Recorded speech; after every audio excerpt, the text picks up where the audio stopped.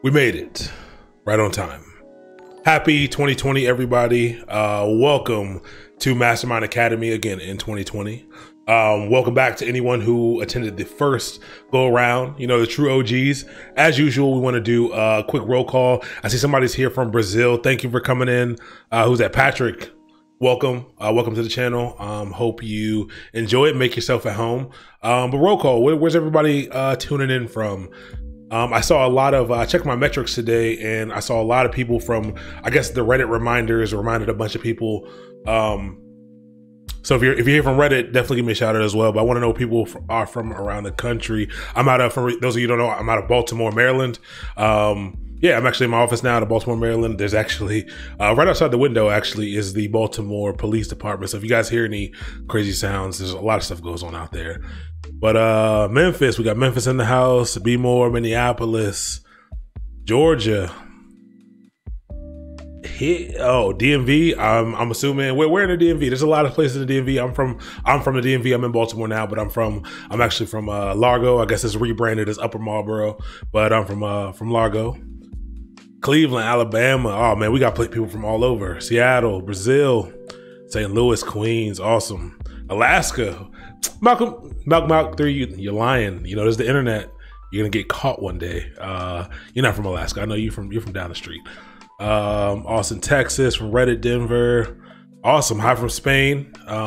What's that? Your drawer. Welcome, Argentina, Tyson's.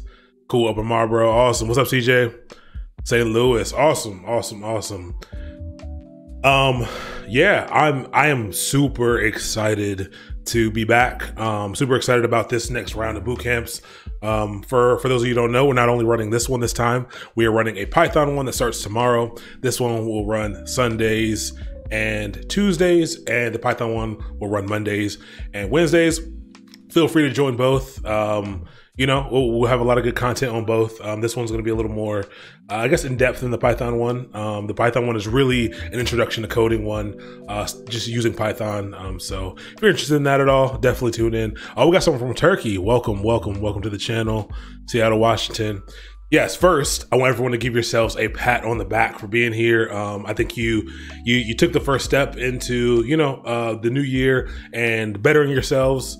You're here, you're trying to get some information, you're trying to dive into something that's pretty difficult for people to dive into. And I just want to applaud you on that, you can't, the journey of 1,000 miles starts with the first step. So welcome. I appreciate you being here. Hopefully we're going to have some fun. Hopefully we'll have a lot of fun. So, I actually have a whole new setup right now. And I haven't had a ton of time to check it out, make sure everything's good. So just trying to get used to it. I have this cool little application. I have my main streaming PC. Now I have a bigger, better streaming / editing PC right now, but the laptop that we're actually going to be using, that you're seeing right now on your screen, is actually a System 76 laptop.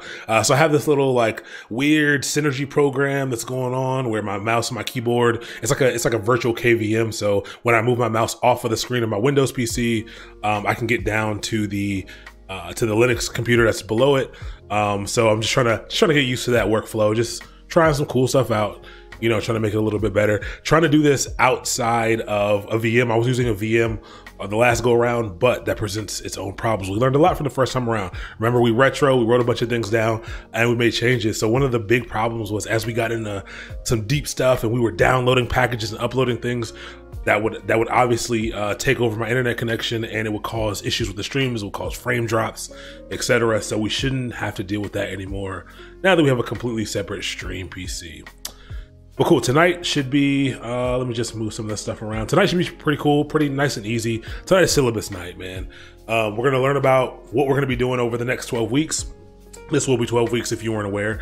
So we're going to be talking about what we're going to do over the next 12 weeks. We're also going to dive in tonight. We're going to dive into DevOps, talk about what DevOps is, really get you started. If anyone is, all the subscribers. So for anyone who doesn't know, if you're subscribed to the channel, you will get access to Google Classroom. The Google Classroom has some additional resources in it. It is complete this time. Last time we had some trouble with it. It's complete. I'll send those out as soon as the stream is over. It will come with the slides. It will come with some additional resources. It will come with some different practice problems and quizzes and things like that throughout the 12 weeks to kind of help bolster everything. It'll come with some links to some videos and things like that as well. So if you're interested in that, go ahead and subscribe and you will get to those things. So it's that very at the end. Appreciate the subscription. Welcome to the family. Welcome to the family. I'll definitely send those out a little bit later. And again, you'll get it for both the DevOps one and the Python one if you're interested. So appreciate that. For those of you holding on to subscribe, I might have some good news for you in the next week or two about that, but I'll let you know as I get some more information here. How do you subscribe? I don't know if you can do it from the phone. I ran into that last time. People were asking. I was trying to explain how to subscribe, and you couldn't. I couldn't figure it out from the phone. There should be a button in the top right that'll allow you to subscribe next to the follow button. If you have Amazon Prime, you should be able to link your account to Amazon Prime and you should be able to subscribe for free if you do have Amazon Prime. If not, I think it's $5 per month. The basic subscription is all that's necessary to get access to that. Make sure you join the Slack channel. We're about to go over that in a little bit. But yeah, let's go ahead and get going tonight. Hopefully we can get through it pretty quick. I'll give you a little bit of time back. Just a heads up, the goal for all the streams is to keep it in a 2-hour block. So we're trying to go from 8 to 10. But some things that we learned last time, some of the different topics may take a little bit longer. Things like Kubernetes, maybe Docker. I think we split up Docker into 2 parts last time. We were supposed to do it last time, but something came up, so we did it in one. This time it's in 2 parts. We should be able to get out of most of them in 2 hours. Some will go longer. Again, they will be available for your consumption for up to 60 days afterwards. I am going to be throwing them on YouTube as well. These will be overriding the ones that are currently on there. So as we record, we'll add and overwrite the ones that are there now. So I'll upload this syllabus day 1 and I'll delete the current syllabus day 1. So if you're deep into the ones on YouTube, keep going with it. As long as you finish before we finish, as long as you stay ahead, you can view all of them. But cool. So let's start off real simple. So as usual, I got some slides for you. We'll go over some slides. We'll mess around. We'll ask any questions you have. We can dive into anything. Again, tonight is pretty chill. Tonight's pretty short. And well, I said that last time and I think it still took the whole 2 hours. So let's get started. Again, welcome to Mastermind Academy. Welcome to the Masterminds Academy DevOps Bootcamp. This is round number 2. This is the second time we did it. We're doing it. We did a pilot, for anyone who doesn't know, back in August to October. We did a 12-week pilot. We learned a lot. We did a bunch of things there. You can go back and see those things on YouTube if you subscribe to the YouTube channel. Yeah, you can get all that information. D-Flare, no, there was not a session yesterday. Today is the first session of the boot camps. This is the very first session. There was one on January 1st. We did a goal setting session on January 1st. So that should still be up and available if you want to go back and watch that. But we'll probably actually be covering some of that stuff here. But man, a lot of people subbed. Swagger Jaquez, thanks for the sub. Cbon34, thanks for the sub. Vicky, thank you for the sub. Appreciate it. Welcome to the family. We're going to be learning a lot. So we'll get started. Let me move the mouse back down.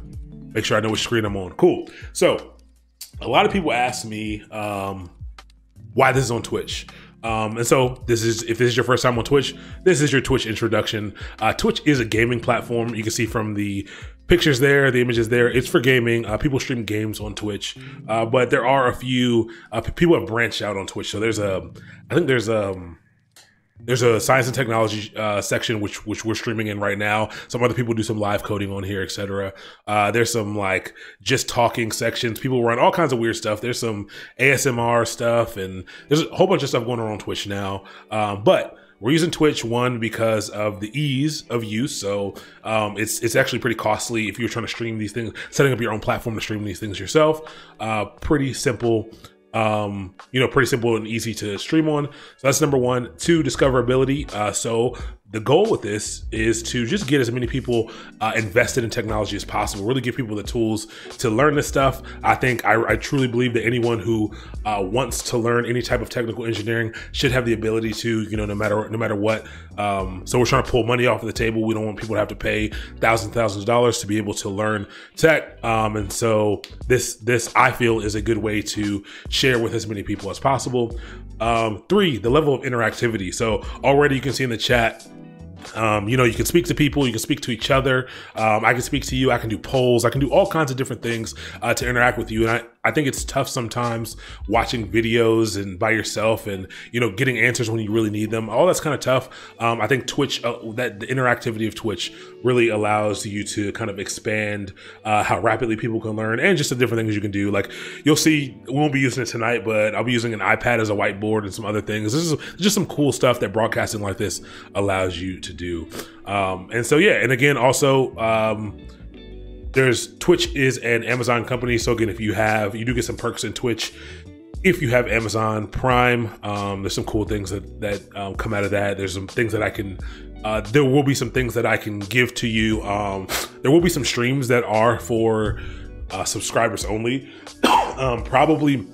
Honestly, probably most of the office hours. So Fridays I'll be doing office hours, and those will probably be subscriber only streams. They'll be short, probably only an hour. So probably just be playing some games, talking through some things, let people ask whatever questions they want.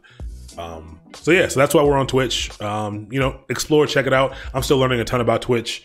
But feel free to ask me any questions. I'll try to answer them for you if you are unfamiliar with Twitch or having trouble getting going with it.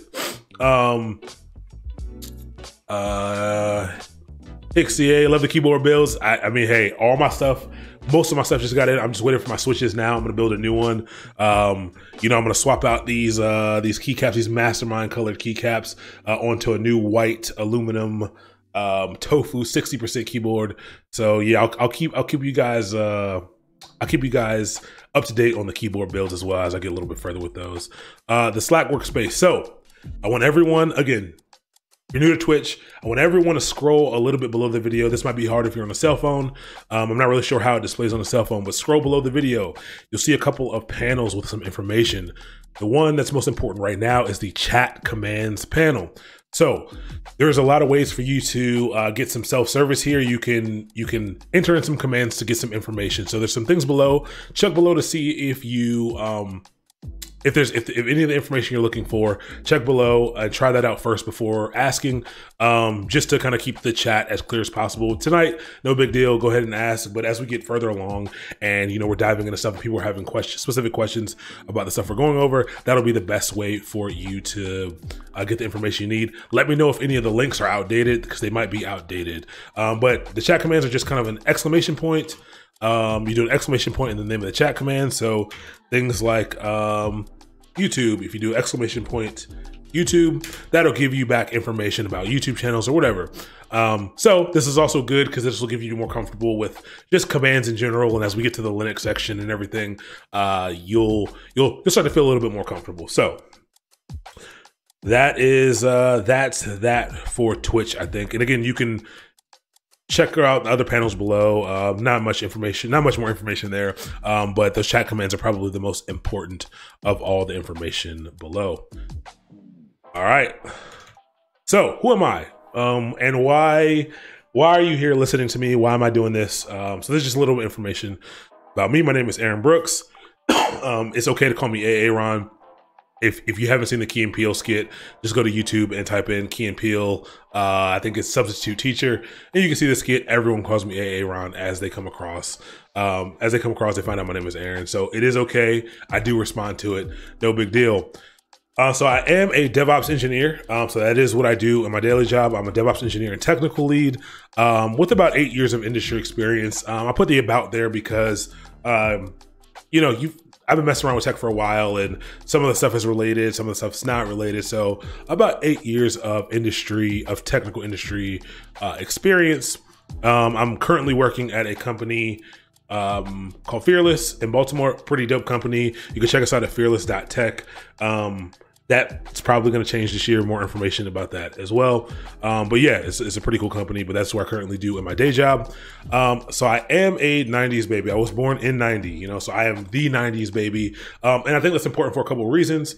I think it's important because of the jokes that I'll make, the things that I'll refer to. Last time I actually had the 3 main starting Pokemon off to my right on my wall, which was Bulbasaur, you know, Bulbasaur, Squirtle, and Charmander. You know, Pokemon was being born in 90, Pokemon was my life. You know, Pokemon taught me a lot of life lessons.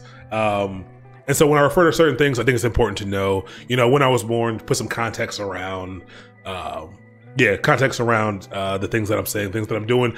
There's memes and GIFs everywhere, all around the slides, all around what I'm going to be doing. And I think it's important, again, for you to know that so you can understand it. If you hate it, now you know why. I'm just, I guess I'm a millennial, and if it doesn't sit well with you, I'm sorry.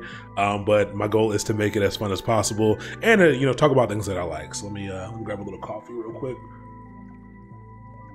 All right. So I also love cars and motorsports. I watch F1. I had a WRX that I just got rid of. I had a WRX NFES ST. I got rid of the WRX for a number of reasons. One of them is I'm working on getting a truck and a trailer so that I can make a race, so I can build a race car. That's the goal. What's everyone's? Some people's goal is to be able to take care of their family. Of getting into tech, is to be able to take care of their family, to have a lot of money, to travel. I want to be able to have a truck, trailer, and a race car, and I want to be able to travel around racing. So that's what I'm working on. That's my motivation. So I love motorsports. And if you ever want to talk about it, that would be cool. Did I cut out? Am I dropping frames? Or is that just my internet here? Cool. What kind of race car? Let me know if anyone else is dropping frames, just because I'm not dropping frames, but the thing that I'm using to monitor over here looks like it's buffering. I think it might be just because of the internet here. But what kind of race car? So I've done enough to know that I don't want to go too crazy too fast. I really want to learn how to drive really well. I've done a couple of track days and things. I'll probably get like I said, right now I have the Fiesta SC, which is really fun, but I want some real wheel drive. So I'm a little too big for a Miata. So I might get like a BRZ or an FRS to start. And it'll be cheap to run. I need something that's relatively cheap to run for the time being. And then after that, I'll try to move up to something like a Corvette or something. I like the Camaro, like SS1LE is pretty cool, which may give me a lot of things out of the box. So I don't really have to build it, but tires are going to be expensive because the wheels are big. But yeah, I love motorsports, and I want to dive deeper into motorsports as I get older. And as I, can afford it, I want to dive a little bit deeper. Do I like anime? So you're buffering pretty bad on my side. Okay, let me see what I can do here. 1 second.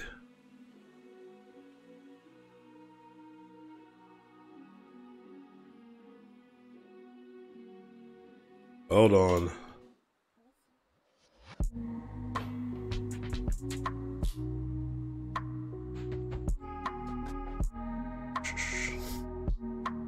One sec.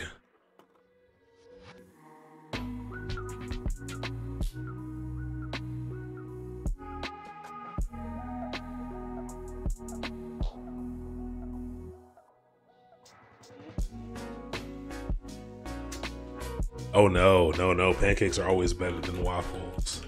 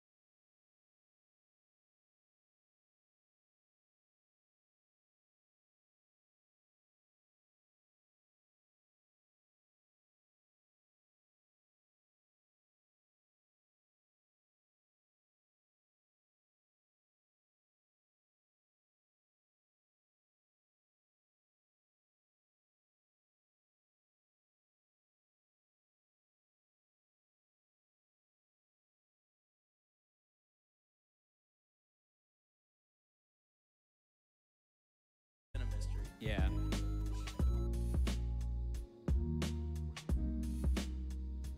Okay,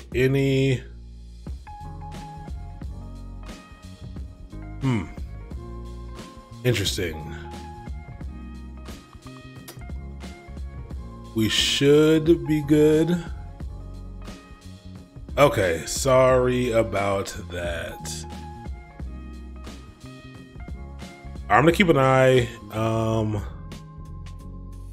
gonna keep an eye. Hopefully that doesn't happen again. Super weird. All right. If not, let me know if you guys are seeing black screen. Try refreshing. Definitely try refreshing, and I'll keep an eye. Actually, I'll put this quality lower, just so. May have to lower it. Unfortunately, I do not have an Ethernet connection where I'm at currently. It's on the way, but it is Wi-Fi, but Wi-Fi is pretty darn good here. So cool. All right, we're gonna run through while it's working, just to make sure everything's good. Make sure we don't miss anything. But back to, someone asked me about anime. So anime, I do like anime. I only recently started really watching anime. One of the things, I love Attack on Titan. That's my favorite right now. But I'm all caught up, just waiting for more of that. I love things like Death Note was amazing. It was the best. I really like stuff like that that makes you think. So that was pretty cool. But yeah, so if you have any good animes, let me know. I'm definitely into watching some animes. Haven't watched Demon Slayer. I'll check it out though. People have told me about it. I started watching. I just started watching. I watched Sword Art Online. That was good. I just started watching One Punch Man as well as My Hero Academia. So I'm running through those right now. But let me know if anything else is good. Cool. So. Cool. I'm also, so besides motorsports, I am a gamer. It says I only play Overwatch. I play Overwatch a lot, like way more than I should. Mostly because I'm a competitive person, and there hasn't been a game in a while that has the same competitive aspect that Overwatch has. Since Halo 2, honestly, like ever since Call of Duty came out, you play and you get XP, and you get rewarded for just playing. I like games that when you lose, that it means something, that something bad happens when you lose. I like that. Like I like it's so treacherous to like play the game and be afraid to play the game, and you want everyone on your team to do good, because when you win, good things happen, and when you lose, bad things happen. I really like that, and Overwatch has been the first game in a long time for natural consequences to make that happen. So I play a lot of Overwatch, but I also play like Gears of War. I'm about to play through the entire Gears series again. I love the Gears of War series. I have not played through Gears 5. That's why I'm about to play through the whole thing again. Again, Halo's coming out for PC. Reach just came out for PC, so I'm playing that. Mostly shooters, but I play a lot of. I do play games. I am a gamer, and so that's probably what we'll be doing on Office Hour Fridays. I love watching movies. Horror is my favorite, even though I'm not someone who doesn't get scared at horror movies. I get pretty scared during horror movies, but that's the fun of it. And I just started getting into horror podcasts recently. Those are great. So I'm gonna listen to some horror audiobooks. The podcast I'm listening to right now is the Black Tapes, which I think is like the main horror podcast, and there's some other ones, but I do love horror movies and horror things. Android and Spotify over iOS and Apple Music. I refuse to get caught up in the Apple ecosystem for a number of reasons, but I am an Android person. I've been there. I'm a Pixel user. And Spotify is OG Spotify over iOS and Apple Music. Pancakes over waffles, always. And dogs over cats. I do have a Rottweiler. I have she was 120 pounds last time we talked about her. She is 96 pounds. We just got her weighed. She's having some health problems right now, but she's a good girl. Maybe you'll see her. I'll probably bring her here a few times while I'm streaming. So you'll probably hear her a few times. Cool. Favorite Linux distro. So, okay, first, who's my main for Overwatch? My main for Overwatch I'm a tank player. I love Hammond when he makes sense. He's my main when it makes sense. Besides that, Orisa is always the go-to. So Orisa and Hammond are who I play the most. I have a second account now because I really want to get my DPS chops up. Whoops. But I wanted to get my DPS chops up, so I'm playing a lot of Ashe as well as McCree. Trying to get my hit scan up. Trying to get good at some of that stuff.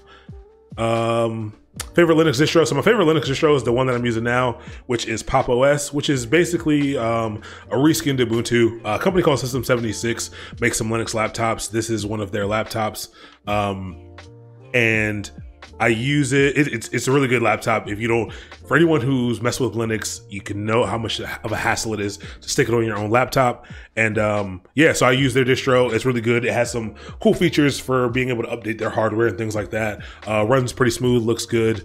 It's very fast. So that is what I use. We'll talk about that a whole lot more. Coherence, amazing thriller horror flick. I'll check it out. I'm gonna write that down now. You put your dog on the keto diet? Nah, I didn't put my dog on the keto diet. Just, we bought her some expensive diet food that they put her on. And then she just like, we gave her less of it. So we weren't filling up her bowl. We were giving her the proper amounts and she lost weight pretty quick. ZSH or good old Bash. Now, oh man, we're gonna talk about this heavily. I feel very strongly about ZSH versus Bash. I'm in the Bash camp. ZSH is currently what's running right now because I wanted to give it the old American try. And I have some gripes about ZSH. We'll talk about that a lot. But I am using ZSH. You will see me using ZSH here. For anyone who doesn't know, these are Linux shells. These interpreters here. So I am, it's pretty. It's very pretty here. But I much prefer Bash for, again, a number of reasons. We'll talk about that. We'll probably talk about that tonight. Which 76 System 76 laptop is it? It is the Galago Pro, the 14-inch model. It's got an i7, 16 gigs of RAM, like an NVMe SSD, like 512 gigs. So it's a pretty powerful Ultrabook. Works super well for a lot of things that I do. Love it for programming. Love it for a bunch of stuff. Deep Rock Galactic built. I checked it out. If I get some time, I might do that. I don't know what happened to Angry Mohawk, but yeah, maybe we'll play that game on a Friday. Bash all day, can't type. Okay, core boot. So I do not have a core boot model. I've had this for a couple years. They have released their laptops. This one, the Galago Pro, as well as the Darter, they've released with core boot, which is an open source bootloader. But this one does not have it at all. Cool. Yeah, let's move on. So communication, how can you communicate with me? How can you find out information about what's going on with the stream? How can you get in touch with me? On all social media, my handle is Mastermind.io. So remember the IO on the end is no I in Mastermind. So Mastermind.io is how you find me. Twitter is probably the best place. LinkedIn's really good, and Instagram's probably the least best place. I do have a Facebook as well, but I don't really like using it. You can get the schedule here at DevOps Schedule. It'll link you to the Gmail schedule, or yeah, the Google schedule for that. Slack is a great place, and my email is abrooks@mastermind.io. So if anything happens, if I get sick, if there's for any reason we have to postpone anything, I will shout that out on social media, on probably all the social media channels, as well as the Slack. So keep an eye out for those. I don't anticipate anything happening, but life comes at you fast. I'm a little bit sick. I'm getting over some sickness right now, so excuse my coughing. I'm sorry about that. But I don't anticipate anything keeping me away, but if it does, the makeup dates, we're going to be using Fridays as the makeup dates for things. And again, understand if you don't want to use your Fridays to watch your stuff, it will be recorded so that you can watch it later, but we will be using Fridays for any makeups that need to happen. Yeah, so reach out to me on any of those methods if you need to reach me. All right, so this is a boot camp. And everyone feels certain ways about boot camps. But here's what I want you to take away. I want to set some realistic expectations about what this is going to be, what you're going to get out of it, what you're going to take away. So the first thing is, at the end of this, I want you to have a very strong understanding of DevOps, DevOps concepts, and DevOps as a culture, the culture of DevOps. So I want you to have a very strong understanding of all of those things. If you understand those things, I take that as a success. I want you to be able to really in depth have a conversation about DevOps, its principles, the culture of DevOps, implementation of DevOps at the end of this. So you'll learn tonight that DevOps is a culture. It's a ethos, a method of operation, rather than a job title or kind of a way you do things. So we'll talk about that tonight. I want you to know where DevOps fits into the tech industry. So we've got software engineers. So we've got UX, UI. We've got Scrum Masters, we got project managers, we got all these different things. but I want you to understand how DevOps fits into the entirety of it, how it fits into the tech industry. I want you to understand how to implement DevOps methodologies to solve real world problems. So we'll try to contextualize everything that we do, all the tools and things that we learn that enable DevOps. We'll try to tie those things together so that you can understand, how to use those things and how to implement those things to solve real world problems. That's the goal here. People pay you a lot of money so that you can solve problems. I want you to have a solid understanding of the role and the requirements of a DevOps engineer. So this is going to be a little bit vague. This is different everywhere you go, but I do want you to understand kind of the umbrella of what a DevOps engineer would have to do, those roles and requirements. And then I want you to be able to see and understand a path to entering the field of DevOps. Like, if you're on the outside trying to get in, if you're not in tech at all, I want you to kind of be able to see the path and understand the path that you need to take to get there, so that you can call yourself a DevOps engineer, so that you can participate in this field. Those are the primary things that I want you to take away from this. So again, focus on those things. Those are the primary things. Secondary. So there's some things that aren't quite as important, but things I still want you to take away from this. Let's see. Oh, we having some more video issues. Looks good on my end. Hopefully, try giving it a refresh. We did have some issues a little bit ago, so try refreshing and let me know if do it. Is there any way to publish the calendar along publicly? I will work on that. Generally not a Google Calendar user. Never thought about that. You can get the dates from academy.mastermind.io, but I will work on publishing it outside of that. I never even thought about that, so thank you. I'll try to work on getting that set this week. I'll get that set up. There's no way right now, but I'll try to get it set up for you. Cool. But the secondary things, we talk about the primary, secondary things, an understanding of how to approach learning new concepts and technologies. So this is the base of everything in the tech industry. And you'll pick this up, like you have to pick this up to be in the tech industry. Hopefully you can learn a lot of it from this boot camp. I want you to understand how to approach learning new things, learning new technologies, and get comfortable doing that. I almost want to put this one in triple stars, super duper bold, but I want you to be at peace in being confused or lost. It is okay for you to be confused and lost. You will often be confused and lost in the tech industry while you're working on things, but it takes a while to get there, but I want you to be at peace in that confusion. I want you to be at peace being lost.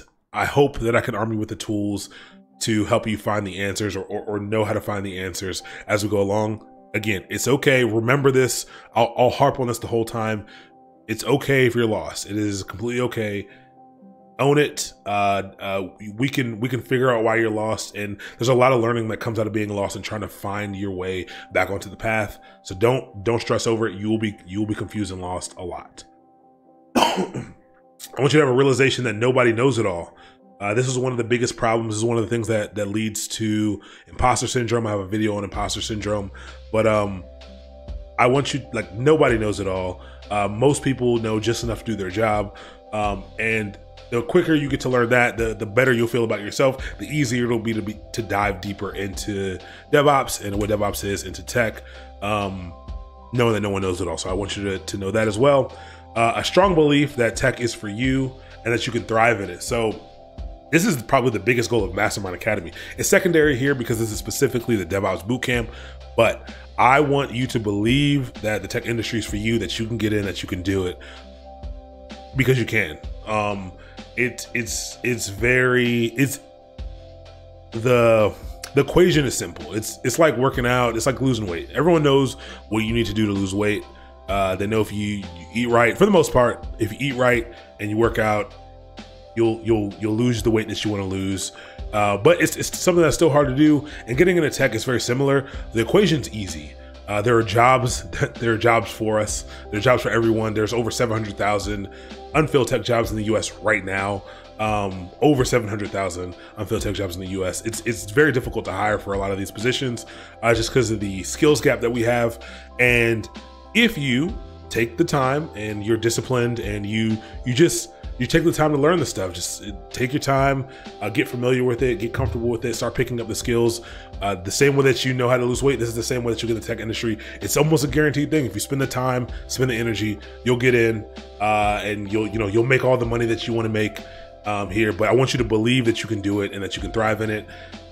And the last thing, which you need as one of the most important pieces of the tech industry, is you need to have proper dope meme usage. You got to be able to use memes properly. In the Slack, you should be using them everywhere. You should be using them. They're a great way to express your feelings, a great way to lighten the mood, to keep everything light as you're learning. So that is one last thing that I want you to get in here. What amount of time investment are we looking at? That should be on the next slide. Okay, yeah. Part of it is coming up in the slides now. It's a great question. What the time expectation is? It's coming up now. So you expect what you expect to see. You see what you expect to see. Severus quote from Harry Potter. So what do I expect to see? So I expect to see active engagement. I think it's important. You will get out of this what you put into it, and I think for something as broad and as complicated as DevOps, you need to be actively engaged. Help each other out. Hop into the Slack. Hop out in social media. Ask questions. You need to be actively engaged in what you're doing to get to the end of this, to get a lot out of it. So I expect to see active engagement. Ask questions. Ask questions. Ask questions. Again, that's part of the active engagement. All these kind of support active engagement, but ask questions. It is completely okay. I may not answer them immediately in the chat. Someone probably will. If they do not get answered during the stream, make sure you keep it. Make sure you ask it in the Slack channel. There will be a questions Slack channel where we put all the questions that we need to get answered, and we'll get those questions answered in the Slack channel if they're not answered during stream. But ask questions. Keep asking questions.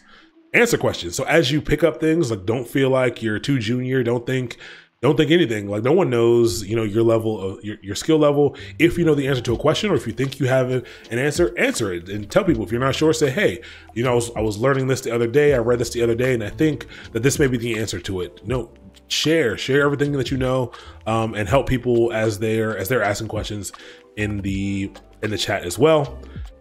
Check out all the supplied resources each week. So again, this is for the people who are subscribed. The Google Classroom will have resources. Check them all out. I know sometimes it can be a lot. Check out all the supplied resources. Do your best to go through all of them to get all the information, because all of it is not directly related to exactly what we're doing this week. It's some of it's tangential, but it will really help you out in the future.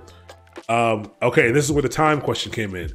I want you to spend at least 5 hours per week learning outside of the boot camp. So things that we're going over, do your own research on them. Watch a couple YouTube videos. I may not teach something to you the best. Your learning style may not gel with the way that I'm teaching something. Do your own research on it. Read some articles about a topic. Spend some time practicing and learning. And again, I'll do my best to give you the resources to be able to go do those things. But I expect at least 5 hours per week outside of this for you to get the most out of it. And again, as many hours as you can put into it, I would like, but outside of here, an additional 5 hours per week, which is not a crazy ask. That's if you're watching the stream for 2 days, that's an hour each other day. So you really should be putting more time, but I think 5 hours will give you a lot here. And then I want to see some affirmations of progress. So even tonight, I want to see how people are progressing. I want to see what people are working on. I want to see when people are studying. So if you can use the hashtag mastermind, I'll be able to find your post on all social media platforms. Like again, take a picture of, you watching the stream, take a picture of you when you're studying, or tweet out some information that you just learned. I like to see people progressing in this stuff. So use the hashtag mastermind and, let me and others see how you're doing and what you're working on. I'm really trying to create a community here. I really want you guys to take this by the horns and take this over and really make this into a community.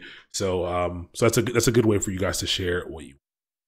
I'm not trying to miss more than 2 days in a row without doing training for IT topics. Are you planning another tech panel at the end during the session? Yes, there will be a panel. I'm actually trying to incorporate another. People like that one a lot, and I do think it was very valuable. I'm actually going to try to squeeze another one in, but right now, the one that we had last time, where you can ask, the engineering Ask Me Anything panel, you can hop in and you can we'll definitely be doing that. Probably I'll see if Terrence wants to come back because people seem to really like Terrence. But we'll probably get a new set of people just so we can get a different perspective on the things that we're going to be talking about.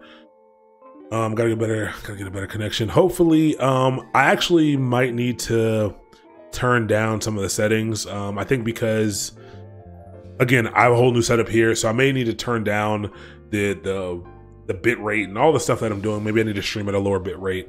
I'll figure that out in a second. Probably tonight, I'll change some settings and I'll do some test streams, and we'll try to make sure we can get the streams a little better for everyone. Phoenix Project, DevOps Handbook are decent resources in my opinion. I agree. We can post some links for those. I definitely agree. Phoenix Project is very good. It'll make a little more sense as we dive deeper into the course, but it's something that I do think people, if you have time, that you should read. So cool, we talked about the expectations. Let's hop into the roadmap and the curriculum, because both of these things are super important. So let's talk about what we're gonna be learning. Sorry about that.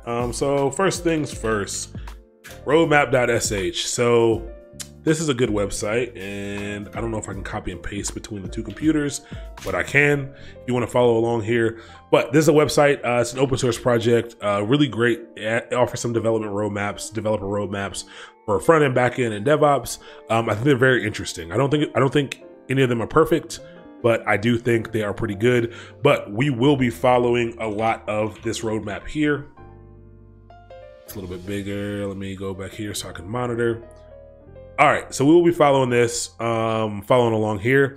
So I want you to focus on the big things in the middle, the things that are numbered with the purple numbers, because those are the topics that we're going to be trying to hit. DevOps, again, is a methodology that's fueled. It's a way of doing things that's kind of fueled by tech, that's enabled by tools, enabled by technology. So a lot of things on the outside here are just the tools that you can use for this. But yeah, so first, we're gonna be learning a programming language. I don't think we're following this exactly, but we will be learning a programming language first. We're gonna be learning Golang. Well, Go, it's called Go. It's not called Golang, but commonly when you're searching and things, you have to type in Golang because the word Go, is a pretty common word. So we're gonna be choosing Go. If you're interested in learning Python, again, we're running a whole bootcamp on Python, so you can watch Python. Again, the concepts are what are gonna be important here, not necessarily the language. So we'll talk about why we're gonna be learning Go, but that's what we're gonna be doing first. Operating systems concept. So we need to learn operating system concepts. As a DevOps engineer, you'll be managing systems, you'll be managing servers, maybe you'll be managing servers. But yeah, you need to kind of understand some of these things like IO management and virtualization and file systems and things like that. So we'll be going over a lot of those things. Again, using Linux. Linux is the dominant operating system of the world, especially for stuff like this. So we'll be using Linux and going over a lot of the stuff. That's another reason why I'm using Linux as a distro for this. I know a lot of you are running Mac or Windows, but working off of Linux makes things a little bit easier when we're doing some of this stuff. Server management. Again, you may not be managing servers. There's a whole serverless movement now, and you may be using some kind of managed platform like EKS or some Kubernetes thing. But we'll need to understand how to manage servers, and it'll be very important. So we'll learn how to do some server management. We'll do this mostly inside of AWS as well. And yeah, we'll learn a lot about the terminal. Networking and security, we'll spend some time in that so that you can learn, how networking works and security and a lot of those aspects of things. A lot of this is eased by the cloud. So you'll be usually doing a lot of work in the cloud, and the cloud kind of makes a lot of this easy for you, but we'll be talking about a lot of that stuff. We'll talk about setting up web servers and firewalls and proxies, because that'll be important. Infrastructure as code. This is the fun one. This one will hop into Ansible and Terraform, and we'll talk about containers with Docker. So we're using Docker here and Ansible, and we'll definitely get into container orchestration with Kubernetes and Terraform. So infrastructure as code. What does that mean? Now, again, I said DevOps is a methodology that's enabled by tooling. The way things are developed now, instead of manually having to configure things, you can define the state of something using code. It's not all code. But these are files that describe the state of an application or the state of infrastructure, and you can deploy those things, and it will set them up accordingly. Then we'll do CI/CD. So CI/CD is continuous integration and continuous delivery. Again, we'll dive way deeper into all this stuff. Just kind of high level going over stuff right now. Super important in DevOps. Setting up these developer pipelines are going to be the goal of a lot of DevOps engineering positions. So that'll be cool. We'll be using Circle CI for this. I'm glad he updated this to make Circle CI one of the dominant items on here. Jenkins is probably the most popular, but we're not using Jenkins. Yeah, and then cloud provider. So cloud providers actually comes, I think, second, right after the operating system stuff, but we'll be using AWS to dive into the cloud. I think we're doing 2 full weeks of cloud, 2 or 3 weeks of cloud. So yeah, so it's a lot there. There's a lot of stuff in here for DevOps. Again, this DevOps bootcamp, there actually will be a more advanced DevOps bootcamp. This one's introductory. So this will be, we'll be touching each of these concepts. High level, we'll actually be doing something with them. But we won't dive crazy deep into almost any of them. We'll get deep enough for you to be able to play around and to get you really going with it. But we'll definitely dive deeper in a more advanced course after this. I'm actually trying to set up some workshops. We'll be definitely be doing a Docker workshop and a Kubernetes workshop, which may be like 2 or 3 weeks. I'll give you dates for that as I solidify them. But a lot of this stuff we'll go deeper into. And I'm actually setting up an entire cloud bootcamp now, a full 12 weeks of AWS, because it takes that much time to really get going on everything that AWS has to offer. So yeah, so that's the roadmap. And you'll see that looks very similar to academy.mastermind.io. This is where the curriculums lie. And so you can take a look at the curriculum. Here are the dates for everything. Make this a little bit bigger. And you can see, we'll dive into programming language first. So we'll start that on Wednesday. Actually, man, all of these dates are off because I never put syllabus day, which is today. Today's actually syllabus day and not introduction to programming. I'm very sorry about that. So all these dates are going to be off by 1. I knew something weird was in here because the dates were off the first time I ran it through. I'll fix it. I'll figure out where the error is. But tonight's all about DevOps. We'll learn about what DevOps is. But oh no, never mind. I'm tripping. No, that is on there. The dates are correct. I need to go to sleep. But yes. So we'll learn about a programming language first. That'll start on Tuesday, and we'll learn a little bit about Go. That'll run through the end of next week. Then we'll hop into OS management. So we'll hop into Linux. We'll start learning some Linux and how to manage Linux and understanding processes and things like that. We'll spend some time there. Then we'll hop into networking and security, web servers. We'll do a lab. We'll kind of combine it all. We'll do some scripting, some bash scripting, and we'll solve some problems with that. Then we'll hop into the cloud. Infrastructure as code, containers, pretty important, Kubernetes, CI/CD, monitoring, and then we'll have our panel, which people liked. Then we'll talk about the DevOps interview process. So tons of stuff. If you haven't gone through the curriculum, again, go ahead to the website, look through the curriculum, get familiar with it so that you know when we're hitting certain things. If you already know the stuff, I understand, feel free to skip the parts that you really know if you're just trying to pick up some information elsewhere. But hopefully I can fill in some gaps in each of these things. Yeah. All right, let me hop back in the chat. I've been ignoring the chat.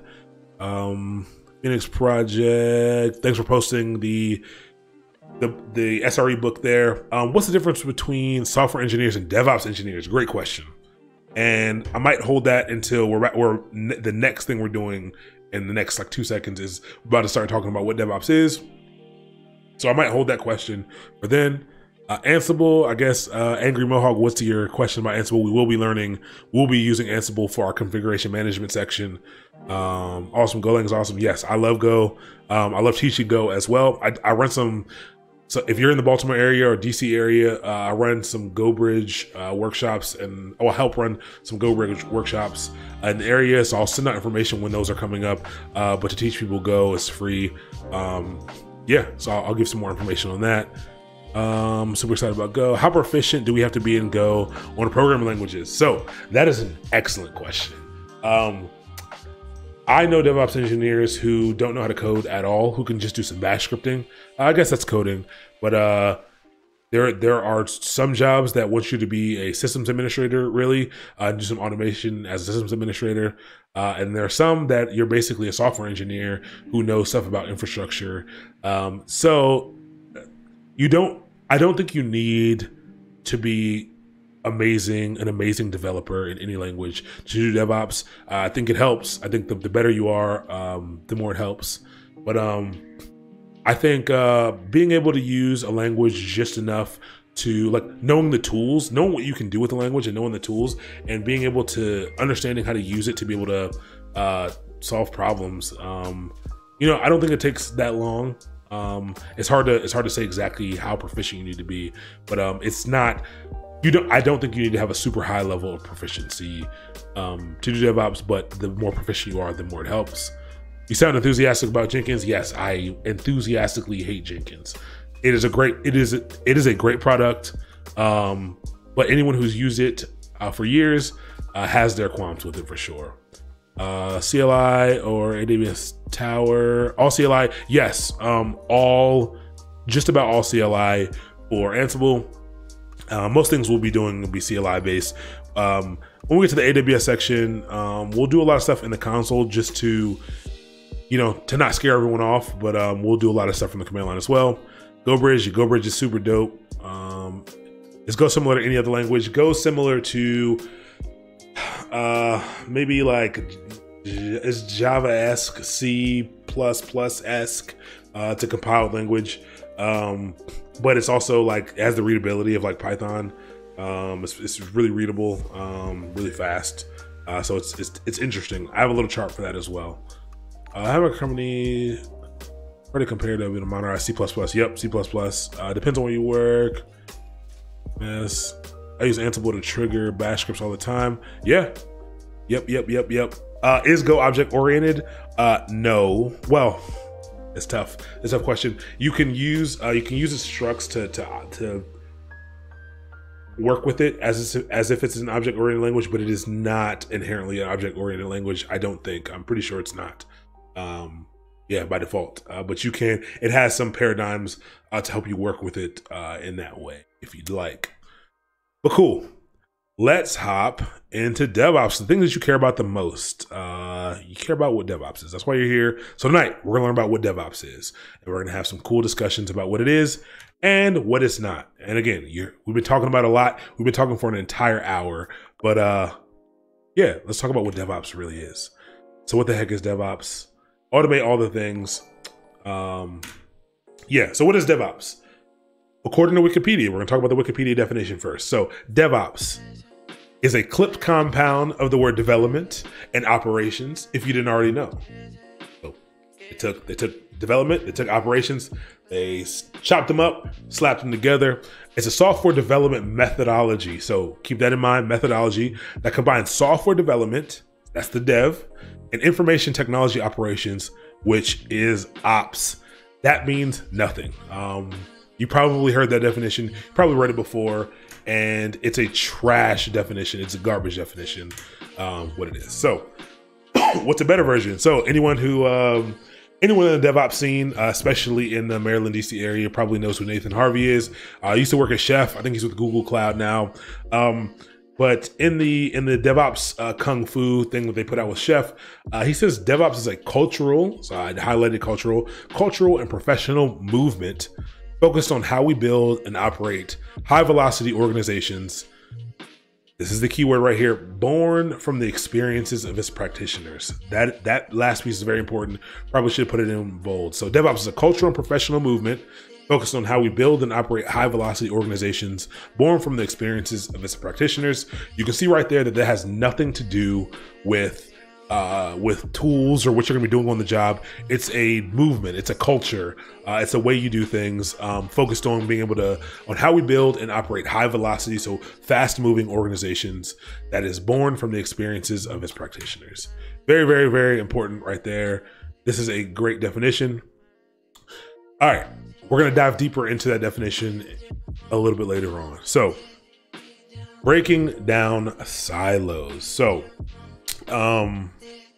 everyone talks about the silos, and the goal of DevOps is to break down silos. What are these imaginary silos? So this image is of how development still is at most places. Still is a lot of places, but yes, this is how it is. So the business the organization you work for, the company that you work for, they have ideas of what they want to build, and they work and they create these requirements up here, and they do it kind of in a bubble. They say, hey, we need these things built. We need a portal. We need this built because it'll serve our customers. And they do it in a bubble over here. They do it in a silo. They do it blocked off from everyone else.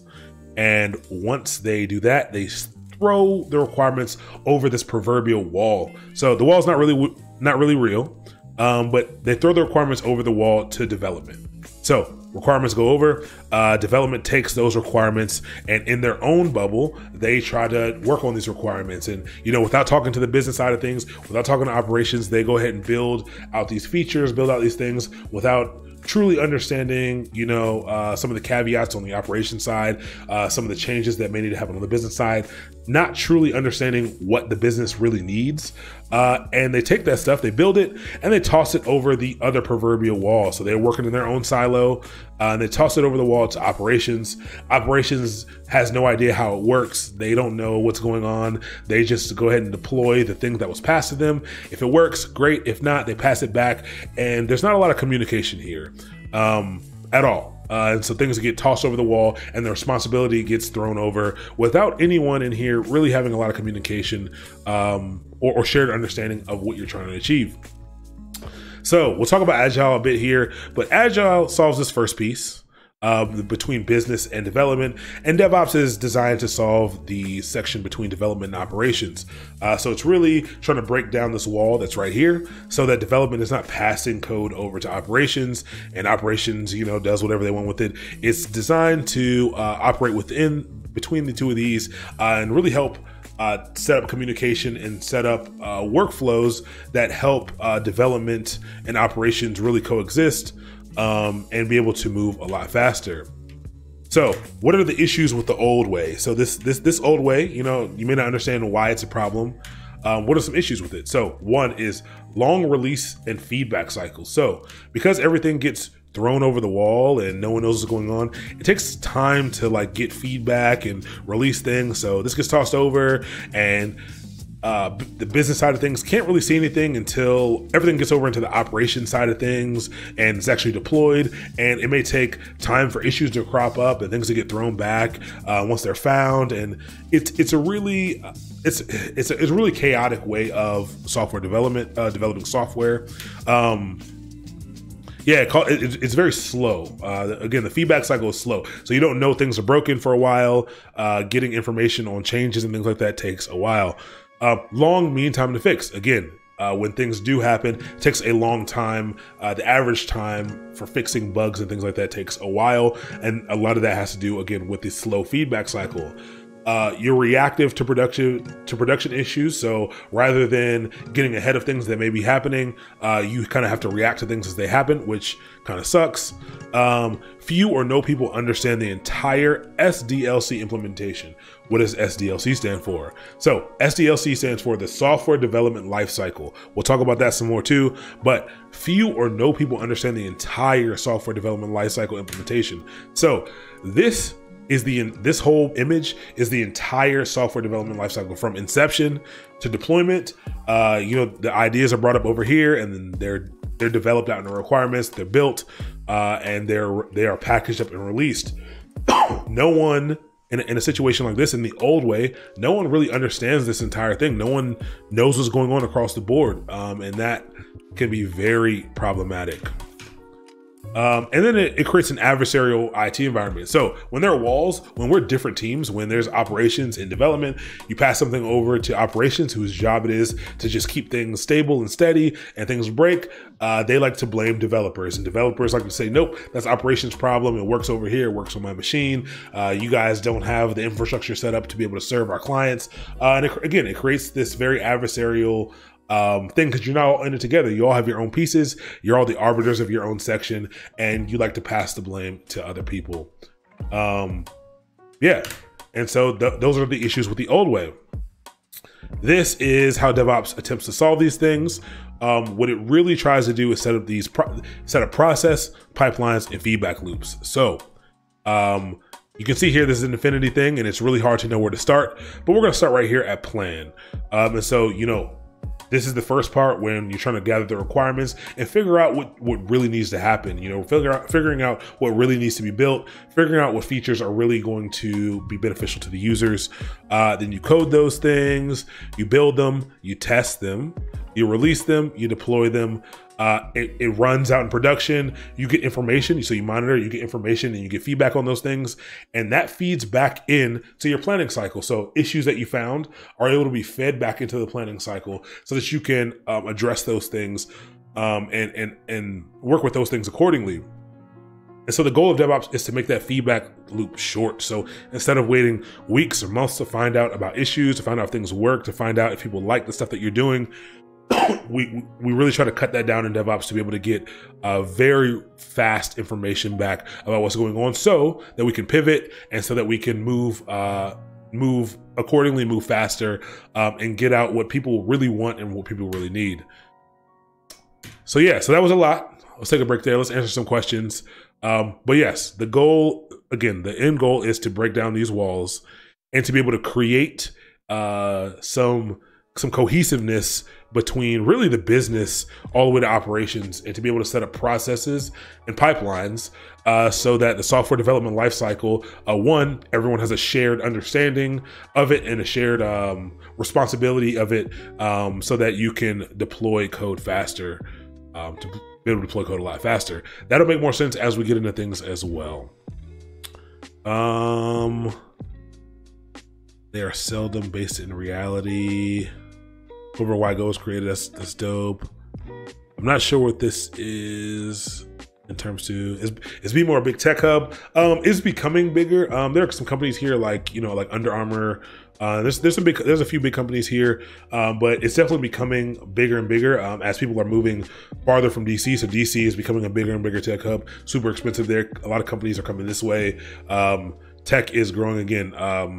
The company I work for, Fearless, is a software shop. A little over 100 people now, or right at 100 people. But yeah, there's definitely tech here. There's definitely a good amount of tech here. I wouldn't call it a big tech hub, but I think it's moving towards that way. It costs 10x, like we're paying for you. Understanding the wall is a lack of business understanding, of development. Absolutely, the business really has trouble understanding development and what goes in that, what's possible. And development oftentimes really doesn't understand the business needs, which is a problem. You know, the more development, the more the dev side of things can understand what the goals of the business are, what the better they can help, to be honest. It's been pretty interesting being on the project that I'm on now and really getting to be a part of all that, to really understand what the business really needs, and to be able to work with them from the development side of things to really create solutions that will be beneficial for them and for the users has been pretty great. Alex Stan, thank you for the Prime sub. Welcome to the family. I really like this bootcamp concept. Awesome. I really like that. I appreciate that. The kind words there. We're doing this. Thank you. So, any tips on getting buy-in from coworkers that aren't seeing the value in DevOps process? Is it simply to show them? I feel like there's friction in trying to change existing business processes to help them understand the benefits of DevOps processes. Yes. Showing people is, I think, one of the best ways, especially in a business that's adversarial or people who are, you know, really against the DevOps concepts. It's a big change, and I definitely understand I understand why people fight it. It's almost like a fake thing. Like it's not a super tangible thing. Like it's a methodology, and it's a practice. And trying to get people to do things differently can be tough. But so I worked for the Better Business Bureau for a while, and one of the things that we did, we were kind of herding cattle with our servers, and we had it wasn't a ton of servers, but I think they were in the teens. But we were doing deployments by hand on each of these servers. And one day, I was sitting in, I learned Puppet. Like I was like, I might be trying to get a new job in the next year or so. Let me start learning some of these tools. And I dove into Puppet. And once I saw what you could do with the configuration management tool, and I had to show them. Like I literally had to write, I had to write Puppet code for all the servers, and I literally turned our whole infrastructure into code in the matter of maybe, I think it took me like half a month to be able to do, or to get most of the stuff going. And like once I kicked it off once and showed them like how I can configure or deploy to multiple servers at once without having to really do anything, they were like, yep, that's it. We need to start doing something like that. So I think, I do think showing people is the way. It's really hard to get people to understand with words why DevOps is important to them. Yeah, it can be pretty tough. But as someone who I come from a systems administration background, DevOps methodologies are there.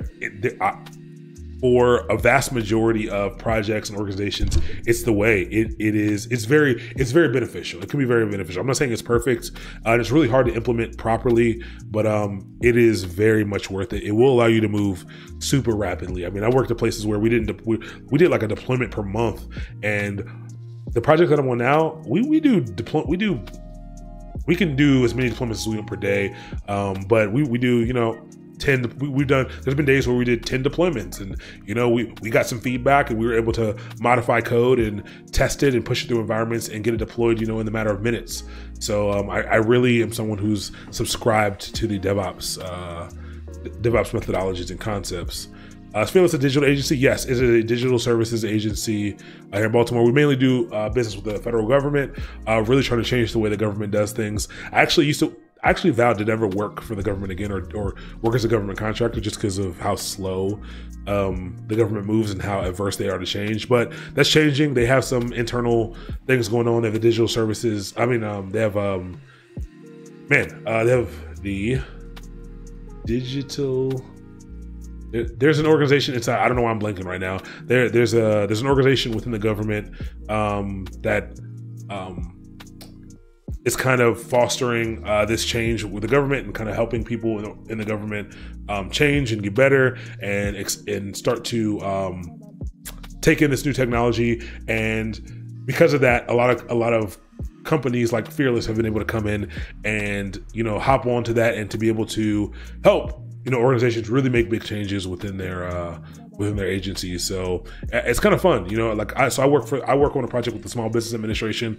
I am now a small business owner, so it's very interesting. Sometimes I'll be looking for information and I'll hit the site that I work on every day, and it's pretty cool. It's put some context around the work that you're doing and how it impacts people, and it's been pretty cool to see. Would you say that DevOps is the new systems administration of the future? And how do you make the pivot into full-fledged DevOps? Yes. A lot of places, they use the DevOps title as a systems administrator title. Yeah, I do think it is. I think there are a lot of companies that are moving towards just making their devs into DevOps engineers. A lot of people are looking for the kind of do-it-all person. Someone who can do the development as well as deal with infrastructure. But I think vast majority right now, and in the coming years, that it's really the systems administrator, but with a focus on, you know, administering systems with code, with software, with automation. How do you make that pivot? Again, understand, you know, if you're a systems administrator, really embracing the automation, really embracing the concepts of no longer managing your systems like pets, and managing them more like cattle. I know it's a little morbid, but managing them like they're not pets. You know, long-lived servers are, for a lot of places, are kind of a thing of the past. Things are kind of changing. Things are becoming more immutable. Things are becoming technology's moved in a way to allow you to move a little bit faster. So things are a little more throwaway. Again, there are places that, you know, this is not the case. There are places that have still have to operate in an older fashion, and that's okay. There's nothing wrong with that. DevOps isn't the answer. It is a way to do things that is very beneficial for the current state of things, and for most companies currently, for sure. Instead of telling failure happens, how DevOps could have saved us, I usually try to build out, yes, a proof of concept to show them instead. Sometimes it works. Yes, that's very true. That's awesome. As a Windows systems administrator, I automated held my current job PowerShell. Awesome. That's what it is. Again, it's using like a lot of DevOps is being able to, you know, automate enough and set up these pipelines so that developers can develop as fast as they want. And so that's awesome there. Have some projects related to DevOps such as all this bootcamp. Yes. Yes, you will absolutely learn enough. You'll do projects in this bootcamp, but yes, you will 1000% be able to do some projects on your own with that. A few friends at 18F. 18F is pretty dope. What is the appeal of AWS? Great question. The appeal of AWS for me, I think for most people, is that AWS allows you to, AWS gives you and me and anyone else the power at our fingertips to be able to wield enough infrastructure to go toe to toe with literally any company out here. Like right now, by myself, I could spin up enough infrastructure. I could architect services in a way that I could serve millions and millions of people, the same way that a team of engineers used to do in years past. You know, like it just gives you access that you never had access to before. It gives you access to things that you would have never had access to before, very quickly, very easily, and at an affordable price. Pay for what you use. So that's the appeal of it for me, and I think a lot of people. All right. So we talked about the old way. We talked about kind of what it is. Let's talk about some key DevOps principles. Major key alert here. 1, breaking down those silos. Let's break down those walls. We don't need those walls. We want to be able to speak. We want to be able to understand the process. 2, automate all the things. Automation is pretty important. Humans, we're prone to error. So, you know, things that aren't automated, things that you have to do manually are prone to issues, prone to failure. And then that failure is an opportunity to learn. You will fail. Things will break. You will do things incorrectly. But failure is always an opportunity to learn, especially in DevOps. Take those failures, retro on them, talk about them, figure out what went wrong, take that feedback, adjust accordingly, and you can learn from each of those things. I've learned so much from failure throughout my career. It's ridiculous. You almost learn more through failure than through any video you watch, any course you watch. You learn so much through failure and trying to, you know, get out of that failure. But again, opportunity to learn. There's a lot of companies. I think GitLab is one of them. A bunch of companies do some live postmortems when big things happen, when they have big outages. They'll do a live postmortem, and so they'll publicly, you know, go through and figure out what happened and figure out why it happened and what they can do to make sure it doesn't happen next time. And you know, people aren't getting fired. It's a learning process. You know, if you know, in a company who really believes in DevOps, if one person was to take down, you know, a substantial number of servers, that's an issue with the process, not with the person who did it. There should have never been a way for someone to be able to do that, or if there was, there needs to be some more checks and balances, or maybe it's okay. Maybe we're okay with that level of risk, but it's always an issue with the process. There's always something you can learn out of something, and you can adjust accordingly. More key DevOps concepts. So again, programming and automation. Oh, this is just a re-rundown of everything that we talked about, but these are the main key concepts of being able to implement DevOps. So these are the you may not need all of these things, depending on the project, depending on the organization. You may not need each of these things, but these are the key concepts that the major concepts that kind of fill in the DevOps gaps and allow you to be able to create these pipelines, allow you to be able to implement DevOps accordingly. So 1, programming automation. Again, there's definitely a focus on programming automation in DevOps. 2, operating systems concepts. So a lot of that automation and programming is going to be centered around operating systems and managing operating systems and the way that they work and their applications that run on them. Server management. You're usually going to have a user base, an external user base that you need to serve. Maybe it's hundreds of people, maybe it's tens of thousands of people, maybe it's millions of people, but being able to manage systems accordingly to be able to serve those people is going to be important. Networking and security. Obviously, security is always pretty important. Making sure your infrastructure is secure, making sure your code base is secure, networking, making sure information can get to where it needs to get to. CI/CD. Some of you may not be familiar with the second CD there, but that's continuous integration, continuous delivery, and continuous deployment. For our purposes, we are separating continuous delivery and continuous deployment. You usually won't see those separated. But those are the pipelines, the process and the pipelines we're talking about. That CI/CD, and we'll talk about that some more. Infrastructure as code, super important. Provisionings, server configuration management and scripts. So provisioning is actually, what's a good word to use without using provisioning again? Provisioning is commandeering almost. It's creating tangible infrastructure resources, web resources through code. So it's basically telling Amazon, hey, I want a server that's this large, that has this much CPU with this much memory and this much hard drive space. And Amazon will give that a real tangible thing to you. Make you pay for it, but they'll give it to you. Server configuration management is after you provision that infrastructure, you want to set it up. So you want to install some applications on it. You want to set up some users and set their passwords. Server configuration management is that.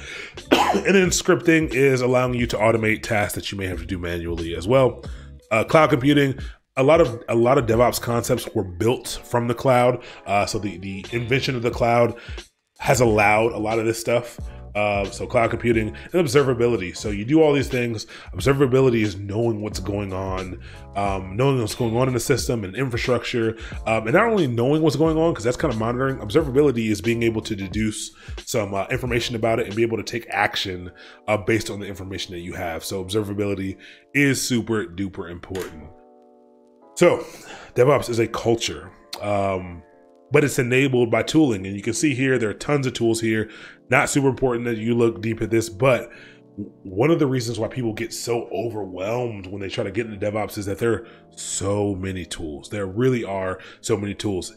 And that's why it's going to be so important during this process to focus on the concepts, like focus on the concepts, focus on these sections that are here rather than the tools themselves.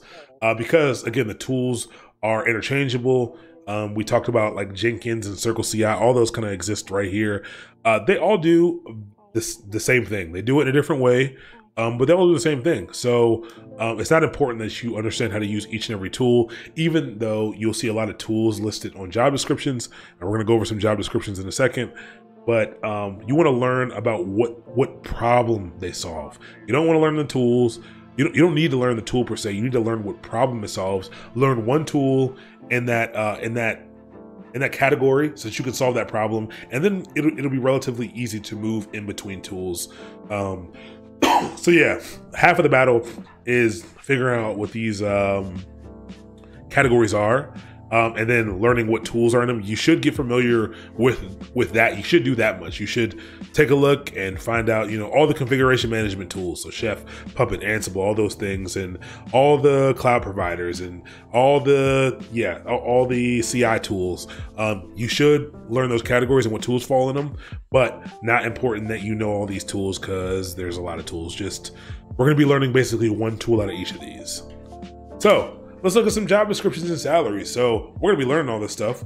So for some of us, the goal is, so some people here are probably software developers looking to get more well-rounded and get some more information about, running infrastructure, provisioning infrastructure as code, probably some container stuff. Some of you are systems administrators who are looking to learn a little bit more about automation and how these tools can help you assist and help developers. Some of you know nothing about anything that I'm talking, and that's okay. But at the end of the day, a lot of us are going to be trying to get jobs. We want to see the salaries and we want to see all that stuff. So let's take a look at the job descriptions and salaries. All right, so we're going to go right over to Indeed. And you can see here I've searched this a few times. We're also going to talk about the difference between this and this in a second. But DevOps remote, let's make this a lot bigger because this is tiny. So you get a bunch of stuff here, but let's take a look at one. We'll see the different. We'll both see some differences between these job descriptions and similarities. And I encourage you to look at as many of these as you can. And you'll start to make some connections and you'll start to see which ones are similar, which ones are weird. There's some that that kind of fall out of the bounds of certain things. You'll also see a lot of things come up that aren't DevOps positions, but in the DevOps search, like this cloud systems administrator. Again, someone asked, is DevOps the systems administration of the future? It's not supposed to be. It's not supposed to be, but that's kind of what it is. That's kind of how people are using it. That's how companies have defined it. So you'll see things like systems administrators, especially with the cloud, come up during the searches as well.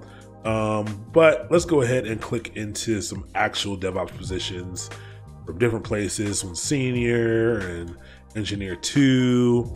And you can see here even some software engineering ones will come up in there. And let's actually take a look at that, because we might be able to see some of the stuff that comes up in there as well.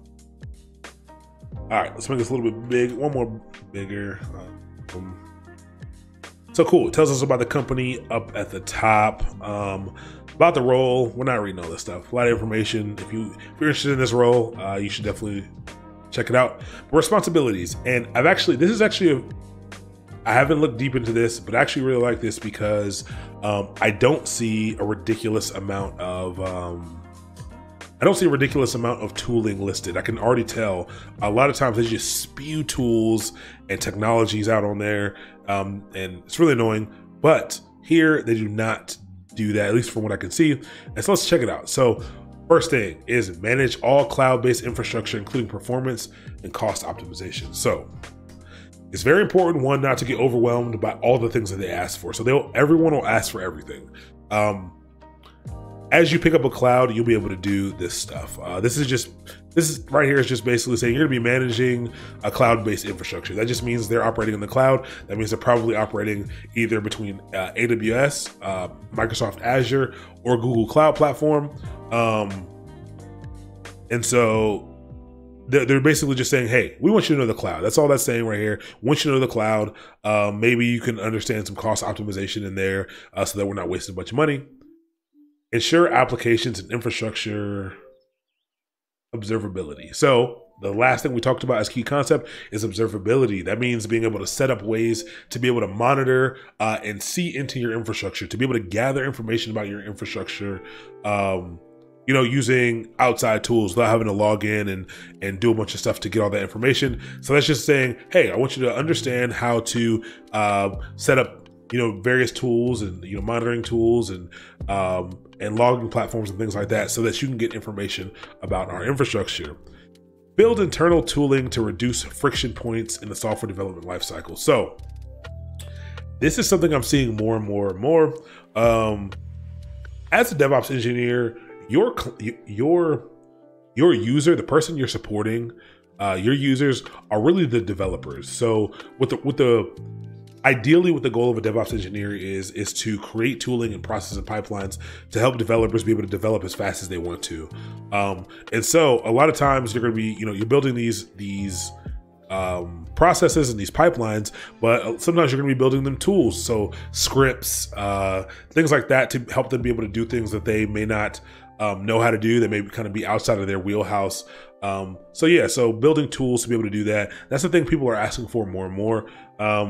Sometimes that's just thrown in there. I can tell a lot of these things are pulled from something else, but sometimes you'll need to be able to do that. Watching the Python course might help with some of that. We'll be building some CLI tools in the Python course for that. Establish and maintain test suites, collaborating, broader team experience. So as you're going to see through this, really all they're going to do is basically your responsibilities are going to include literally every piece of the software development lifecycle. So usually when they're saying establishing and maintaining these test suites, this is actually usually, I'm pretty sure this is in reference to the CI/CD portion of the workflow, and being able to run those tests and be able to manage those test suites. Collaborating with broader team to execute. So making sure you're helping the team understand the workflow and understanding the CI/CD pipeline there. Advocate for code quality and automated approaches to ensuring quality. So really, they've kind of established, some of your development skills here. Now they're throwing in some of your testing and quality assurance chops here, and making sure you can make sure that your code is good and of quality. Share on-call rotation. I do my best to stay away from anywhere that has on-call, even though that's going to be most of the jobs. I've just been fortunate in this position, at the position I was at before this. Actively contribute to team and company standards. Very basic. They ensure the reliability of systems essential to imperfect customers, internal users. That is, hey, make sure our systems stay up and be available to fix them if they break, and keep up to date with the latest technology developments in your areas of expertise. So the tech industry is an industry of constant learning, and that is just keeping up to date. So this is a very chill, to me, this is a very chill job description. These are most of the non-technical things. These are some of the conceptual things that are a little bit bigger here. And then below, they'll usually put the skills and qualifications. So I usually skim this for the technologies here. So deep expertise, sure, in AWS. So they want some AWS here. We're going to be going over AWS. Experience implementing infrastructure as code. So they don't tell you with what tools, but we're obviously going to be going over infrastructure as code. You've seen that in the curriculum. Understanding of a database schema design, caching, and scalability. So this is something we're not going to be going deep over at all. We will be getting into some database stuff in the AWS section, but this is interesting. Database schema design, caching, and scalability. This is a lot of you systems administrators out there will know this, but this is being able to, operate databases at scale, understanding, performance aspects of databases as well. So that's an interesting one. But they don't say, so this helps. The next line, they tell us with which database. So this does change depending on the database platform you're using. They throw out Postgres here. They're very keen to say things like such as, because they know they don't want you to be, they're doing their best to make sure that you're not thrown off by these technologies that you don't know. If you're someone who's only dealt with MySQL, maybe you could feel comfortable in this position as well. Again, the specific tools don't really matter anymore. But this whole concept of kind of managing databases is important in this role. Experience with distributed service-oriented systems communicating with RESTful API interfaces. It would take me forever to really break that whole sentence down there and to tell you the different pieces of that. Distributed service-oriented systems is kind of a big piece of DevOps. We'll talk about distributed systems. We'll talk about microservices and service-oriented communication forms and interfaces. We'll talk about APIs as well. And then some extra stuff here. Yeah, this is very interesting. F# down here for the languages. But you can see here they say expertise with at least one modern programming language. They don't really specify. They throw out a couple to hopefully catch some people with one of these. But you can see here a lot of these are pretty open to the type of technology. They just want you to be able to program in a certain language, and that can mean a lot of different things. But this bonus is really weird. JavaScript or F#. JavaScript, not so weird. F#, super weird. That's not something that you'll see often on a DevOps thing. But yeah, pretty standard one here. Leaves the door open. It doesn't really tell us how. To me, I'm not reading this as a super senior person at all. Except they say the deep expertise here, but I would think this is looking for a junior mid to mid-level engineer here. That's what it's looking like to me. So move on to the next one. We're not going to go as deep here, but you can see here they have some more generic stuff at the top. And what I usually like to scroll down and see what technologies they're using, because it's pretty important. You may not want to work. So like I'm a big Linux connoisseur. Like I love Linux. I love working with Linux systems. I don't really want to work in a Windows environment. I don't mind working in Microsoft Azure, but Azure is not Windows only. And yeah, so I wouldn't want, like, I can already tell this is not a position that I would want. They're doing some .NET stuff, PowerShell, all these technologies here. As you start to pick up more and more technologies, you'll realize this is a Microsoft ecosystem thing. And this ASP.NET, they're working in a Windows Server environment, which is a little tougher to create DevOps pipelines for, but still doable, for sure doable.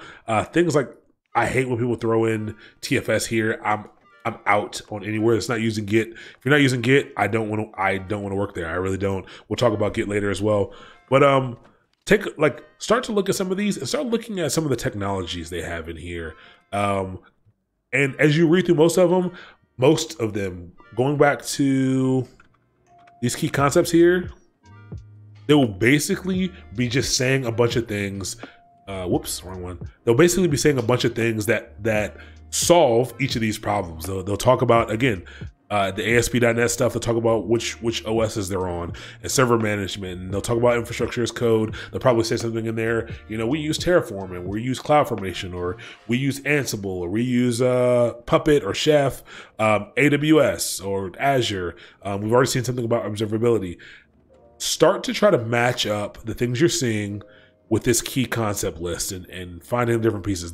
I'm telling you, they're all very similar, and they all just have a line item basically solving each of these problems. That's really all each of them are for. And as you pick up these concepts, it should be pretty easy. Let's take a look at the senior level one and see if we can see what they're asking for that might make this senior. So this one looks like it's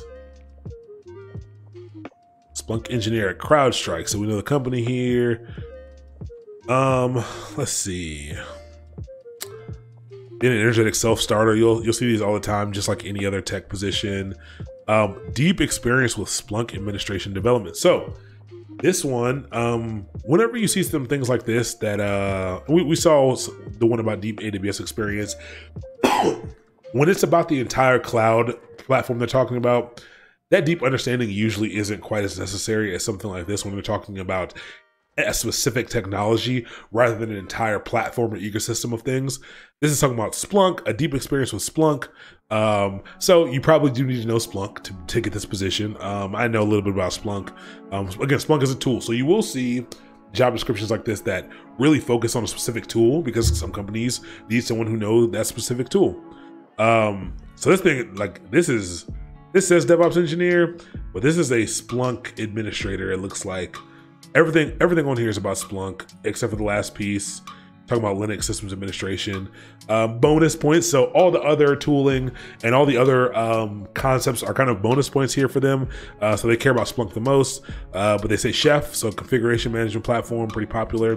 AWS here, Docker and Kubernetes. And basically, they're just listing off some other things. Automation with Python scripting. So again, minus the Splunk stuff, this is talking about a lot of the same things. Here, again, a cloud provider, container technologies, APIs. So we talked about RESTful APIs in the last one. We'll talk about those since you understand those. But again, you'll start to see a lot of similarities between each of these and what they want. I'm not even gonna go down. You're gonna see all the buzzwords, CI/CD and test automation and infrastructure as code. And again, these are all the topics that we're gonna be covering. So again, the topics are what are important. So take in the topics, learn the topic. Don't stress about the tool, learn the topic. This is the first one that we've come across that says it wants a bachelor's. This is or field or equivalent. Nowadays, if you have most people are not going to ask you, unless like with the government, most people, they put that on there, but they're not going to ask you about a lot of places are going to ask you about your education.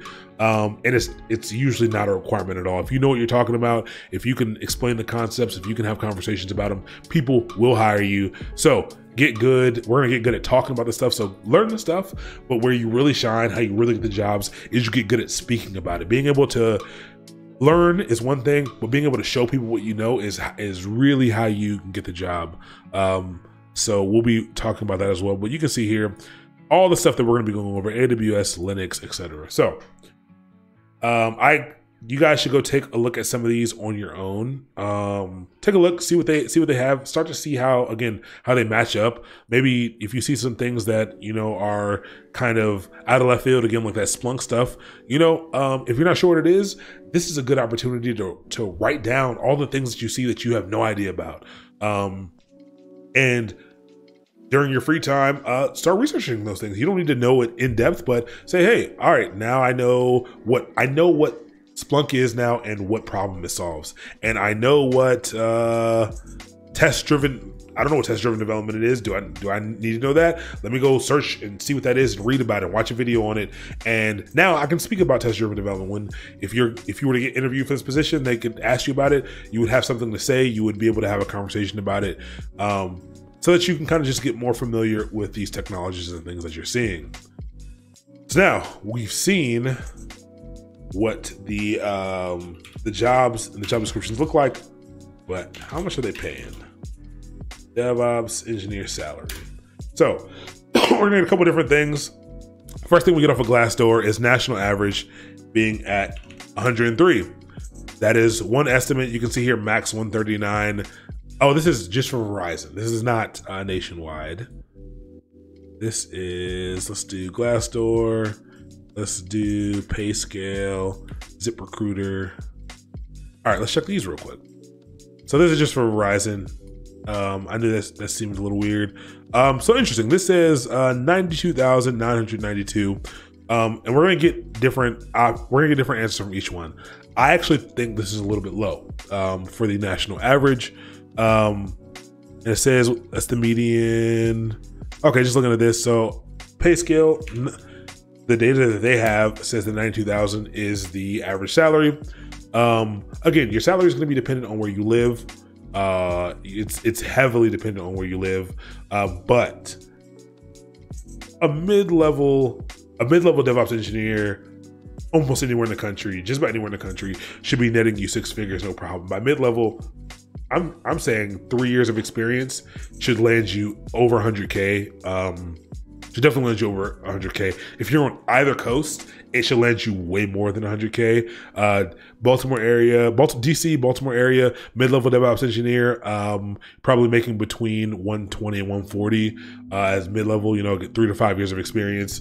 More advanced than that, or a lead, you should probably be making upwards of 150. Silicon Valley is gonna be a lot more. They like to. A lot of those companies are working at a bigger scale, so they have a lot of SRE positions. We'll talk about what SREs are as opposed to DevOps engineering positions. Very similar, but lead SREs are making like 170, 190, up to 200. Senior SREs in Portland, 140 to 160. So mid to mid-senior levels. Mid-level, you should definitely be, for DevOps, you should be over 100K pretty much anywhere you are. So this one, ZipRecruiter has a whole different thing. National average is 133, so you can see a big discrepancy between the data that's here. I don't know where the data is coming from. That's why we're looking at multiple ones. Let's see, I thought I found a third one. Let's check a few more really quick. Let's see what we get here. I know Indeed, 132 here. I know that's little there.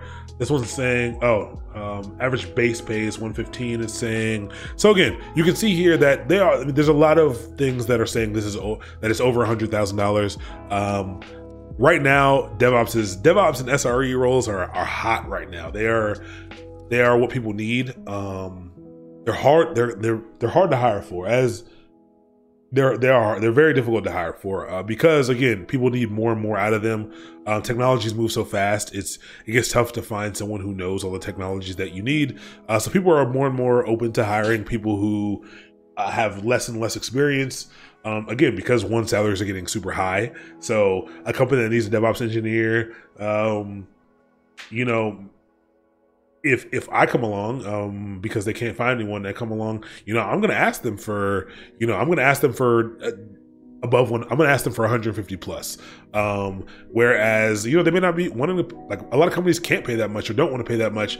So they'll take a chance on someone who's, you know, trying to learn, who's coming out of a different sector of tech or has a lot less experience, so they can pay them, you know, 110, 115. So there's a lot of opportunity for jobs out here. There's a lot of, even if you're not the best, or you think you don't know the most, I'm telling you, there'll be situations where, again, they've interviewed 3 people who are better than you, but each of those people asked for $180,000 and they don't want to pay that. And you were 4th best, but you were 4th best, but you were the first person who was in the salary range that they could accept, and they like you and they will hire you. So just keep that in mind, because it can be frustrating, again, with all the information that goes into DevOps, learning the methodologies of DevOps.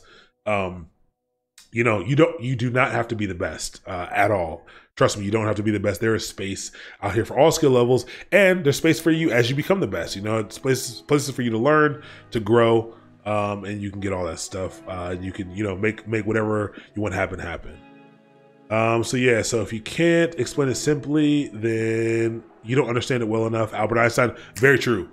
Again, being able to explain something simply is how you can kind of prove that you know what you know, and that's when you really start to understand things. Like, practice explaining things to people, practice being able to reiterate concepts that you picked up to other people. That's super important. Salary info. How often do you see remote roles? More and more. They're very common now.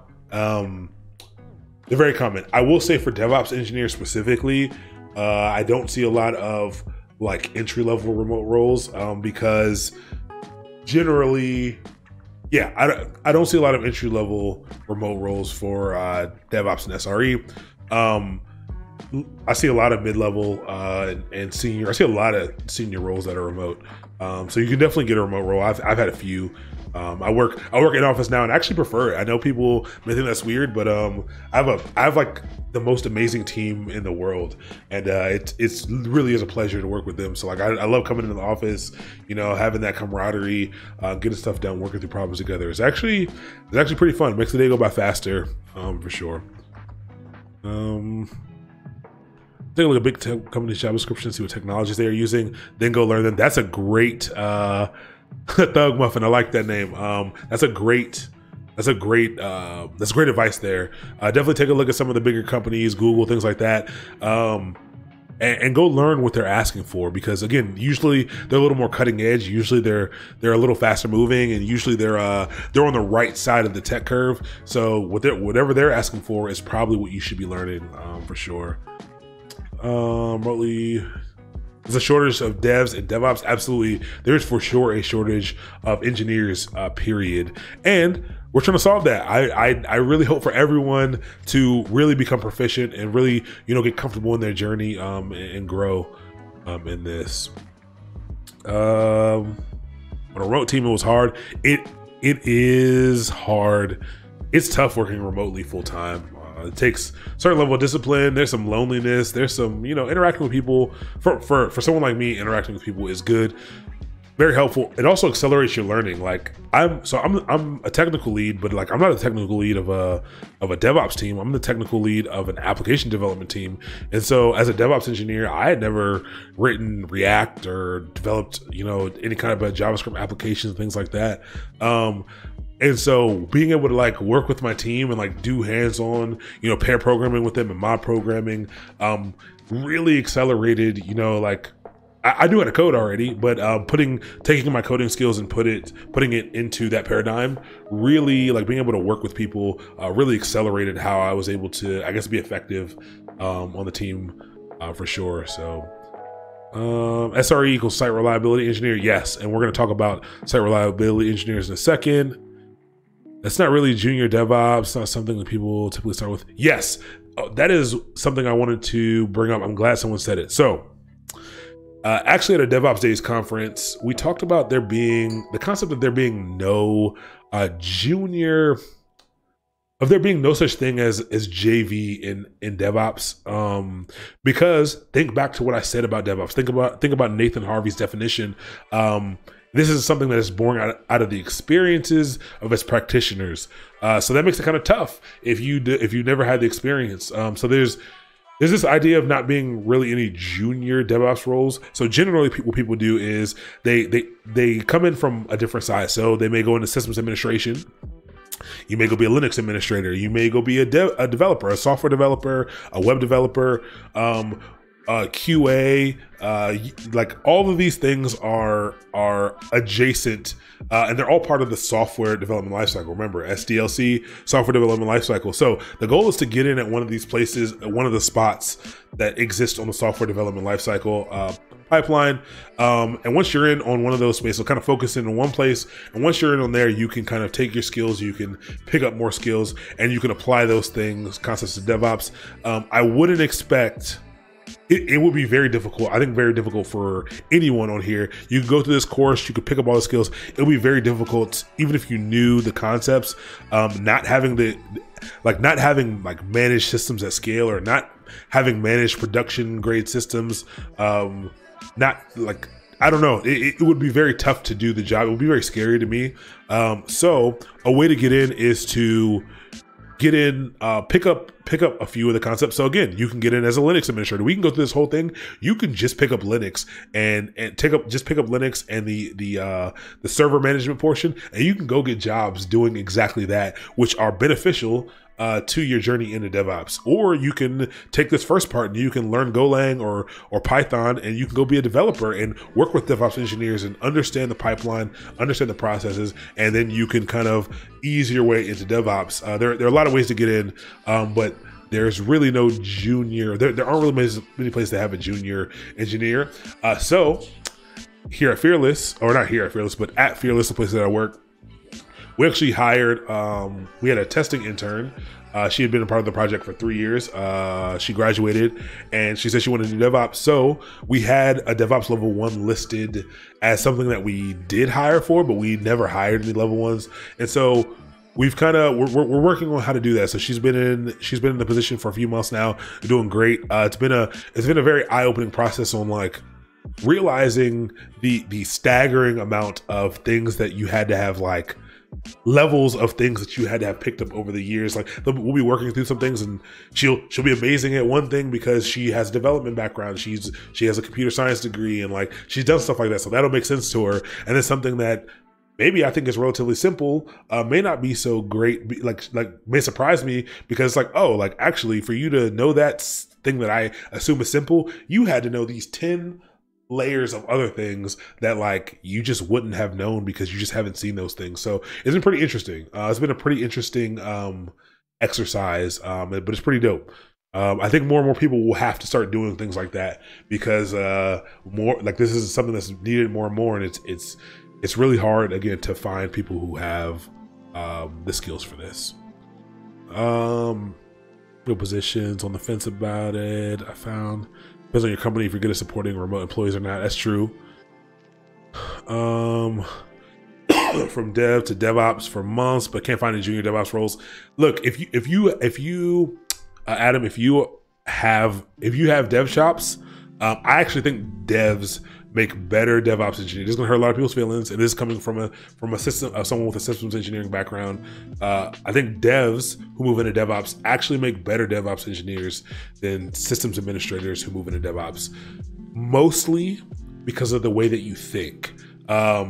Because devs are used to using code to solve problems, and your job has generally been developing features, developing things quickly, or as fast as the customer needs them.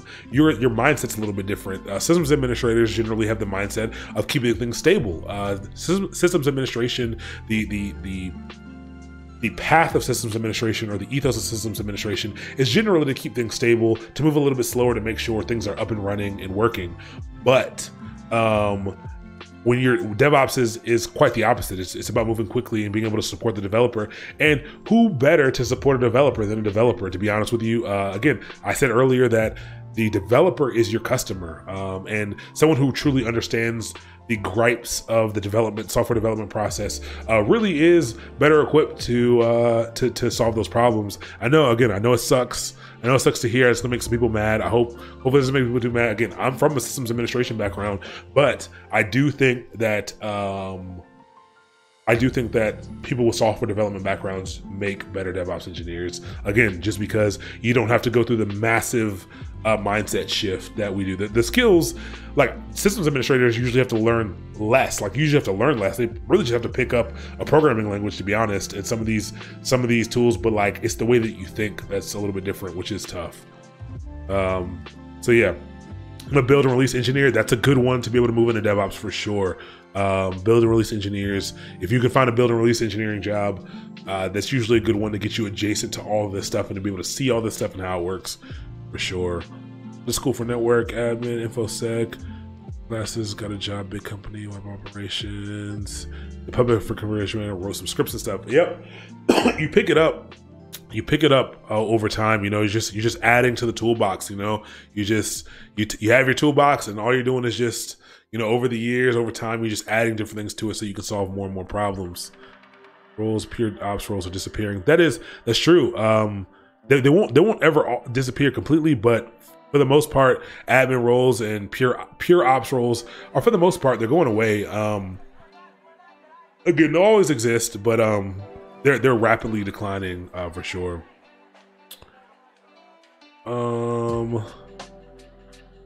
Devs suck at learning technologies in depth, though. That's very funny. I don't think that devs suck at learning technologies in depth, though, at all. But I will say that devs want to develop, like, again, it comes with the ethos of the position. Devs want to develop fast, like the goal is to make features. The goal is to make their software. At the end of the day, all the other stuff is extra, and it kind of is. All the other stuff is extra. Like the everyone's there for the code, the show. Like the things that people see are going to be the code that the developers write.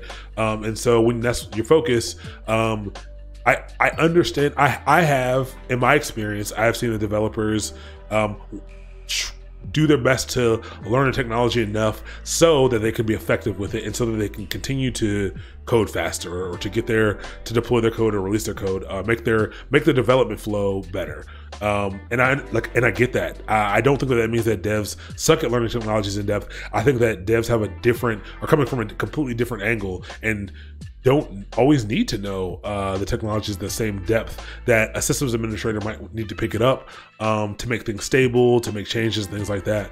But yeah, I mean, I do think that there's an ethos that comes from doing development for years, or doing systems administration for years, UX, UI for years. Like there's something that comes behind that. And I think that it does affect the way that you approach learning things. I think it can affect the way that you approach learning things, but I wouldn't say that devs suck at learning technologies in depth at all. I think that actually they're more capable of learning technologies more in depth, to be honest. Again, it's just because it's just a different thought process, and I didn't know that until I dived deeper into the development side of things. New tools seemingly coming out daily. That's true. Do you really need to learn something in depth? No. That is a great question. I would pick a few things, learn them in depth, but you don't need to at all. Like I can literally hop around to any configuration management tool I want, because I understand the concepts of configuration management. I can do enough Googling. I have enough experience to where I can, hop in and use it effectively. Maybe I'm not an expert at it. I wouldn't be an expert at it, but I will be able to use it effectively without having to dive deep at all, for sure. Just learn Python and you'll be good. Python is great. Again, I have my gripes with Python, but Python is great. That's why we're going to be teaching it. It will carry you a long way. And if you're trying to dive into coding, especially as a systems administrator, Python is what you should be learning. Yes, we're doing Golang. I feel strongly about Golang, but you should be learning Python. It's got to be honest. You should be learning Python. Yes, and make sure you're learning Python 3, because Python 2 is now end of life, even though they're going to be doing some last release in like June or something super weird. But yeah. All right. I don't know if we got through all the slides or not. What time is it? All right, we got 7 minutes. We looked at this, and I think that was the last one. Yeah, that was the last slide. So now we can just talk, have some conversation. So hopefully that gave you some context around DevOps and what it is. Not important that you know exactly what it is. Again, you'll fill in the gaps over the course. But again, the things that I want you to remember is that it's a cultural and professional movement. It's not a job title. It's a cultural and professional movement focused on how we build and operate high velocity organizations born from the experiences as practitioners. And yeah, and again, breaking down these silos and really making this process smoother. Again, you'll get more context around it as we dive into things, as we do different projects and things like that. So what I want you to do from this, everyone who is subscribed, an email will be coming out from Twitch shortly it'll be coming out tonight with the code for the Google Classroom, how to get in. Shoot me messages if you're having trouble getting in. Everyone should be able to get in. When you get in, you'll be able to see four courses of assignments. So you'll be able to see the one for this stream, you'll be able to see the one for Tuesday, and the one for Sunday of next week and Tuesday of next week. I don't recommend that you dive deep past the ones for today. Go over the stuff that I sent you today, just for today's class. You probably won't get through all of it by Wednesday, but by Wednesday, you'll have the whole week of stuff and just run through that stuff. Again, it's a lot of videos, a lot of things that'll give you some more information about what DevOps is, and just ways to think about it. And then besides that, have some conversations, like start some conversations in the Slack about what you think it is. Read about it, watch some videos, talk with each other about what it is and what it's not, and what you believe it is in your experience. And again, it's different everywhere you go. The job titles will be they'll have the same concepts, but the actual work will be different everywhere you go. But yeah, let's start a conversation about what it is, and maybe to have a conversation about what it should be. Help people understand if you're really confused still, which is completely okay. Remember, one of the first things I said is get okay with being lost, get okay with not understanding. It's very okay. Get okay with being confused. Again, talk with each other. See if you can flesh it out. If you have more questions, reach back out. We'll figure out how to do that. We'll figure out how to get those questions answered for you. But yeah, that's all I have for tonight specifically about DevOps. Now I'm here for the questions. I'll stay around as long as people have questions. Let's have a conversation about whatever. More about DevOps, more about whatever questions you have about the industry, about the course itself. If you want to know more about what's going on with the course itself, ask away. But I want to be conscious of everyone's time. So if you're, this is the end of episode number 1. This is the end of the first class. If the official end, if you need to go, but if not, stick around. Let's talk a little bit. You mentioned during the stream that you might do a Discord. Great question. Do you have those details yet? So the only reason, as of right now, the Discord won't happen. The reason I want to do the Discord is because the Discord better allows me to manage how people get the information for the classroom without having to spam you guys with emails, or so that people don't have to keep reaching out to me for information about that stuff, because I have no way outside of that to confirm who's subscribed and who's not. But you know what? It's not that serious right now. And again, there's probably some things that are happening that may not make that relevant at all anymore. So we're going to stick with Slack. Again, we're using Slack over Discord because Slack is the tool that most companies are using internally. So I want people who aren't in the industry at all to get comfortable using one of these technologies so that, if they work hard and they're able to get a job in the tech industry, this is one piece that they're comfortable with as they go into their new job. But I may still start the Discord anyway for future things. And it may be the Discord if I do start a Discord, it'll probably be for subscribers only. So maybe we will still just start that anyway. And if we do that, I might not, as more people join, I may not answer questions from the chat. I may answer questions, or I might prioritize questions from the Discord from the subscribers, for sure. But we'll figure that out. As of right now, there's no Discord. As soon as there is a Discord, I'll let you know. But there's a Slack. Where's the link to sign up? I'm assuming you mean into the Discord. There's not one for Discord. You can sign Slack. You can sign up for Slack and just do the chat command for Slack if you want to do that. I assume you talk about why Golang over Python on Tuesday. Absolutely. We can talk about that now a little bit for sure. We'll just super quick. Golang over Python specifically for this course, because we're not diving super deep into the programming language, because we're spending, I think, 3 weeks on it, or three courses on it. I can't really teach you completely how to program in that amount of time, but Golang introduces you to some additional concepts, software development concepts than Python does. It is a statically typed, it's a compile statically typed language, which just introduces some concepts that Python doesn't, that I think are interesting, that I think are important if you're, trying to get deeper into coding, to give you the tools to dive deeper. I think starting with Golang is a little bit better if you're really trying to get good at programming. Also, Golang, most DevOps tools, like not most, but a lot of the popular DevOps tools, Docker, Terraform, a bunch of other ones are built out of Go because of how performant it is, as well as its readability. It's pretty easy to write. Yeah, and I just think it's a good place to start people off with computer science topics and programming topics if we're not going to dive super deep. I think it gives you enough concepts to kind of keep moving with, for sure. That's the reason we're using Golang there, as opposed to Python. But if you want the Python, again, join in tomorrow. That's all we're doing. We're doing full 12 weeks of Python, so you can get good at that. You upload these videos for reviewing purposes. Yes, they will be here on Twitch for 60 days, but they also go up on. I found that that I'm not allowed to put these on YouTube technically because of the terms of service for 24 hours. So in 24 hours, this will be up. There will be a new playlist up that incorporates the videos from this cohort. So yes, these will be up again on here for 60 days, and they will be up on YouTube until the next time this runs, which will be we're running these 3 times this year. So this is regret not learning more Perl than to put out fires. Man, I kind of want to ask you how old you are, an angry Mohawk. Yeah, Perl's fine. Yes, everyone learned just enough to put out fires. Definitely don't learn more than that now, but I guess I get regretting it. When I was converting from Perl to Python, I didn't dislike Perl. There's definitely some oddities about it. Yeah, I don't love Perl. What's wrong with TFS? You didn't mention anything specific. So, now, okay, I'm going to be completely honest with you guys throughout this whole thing. I've never used TFS.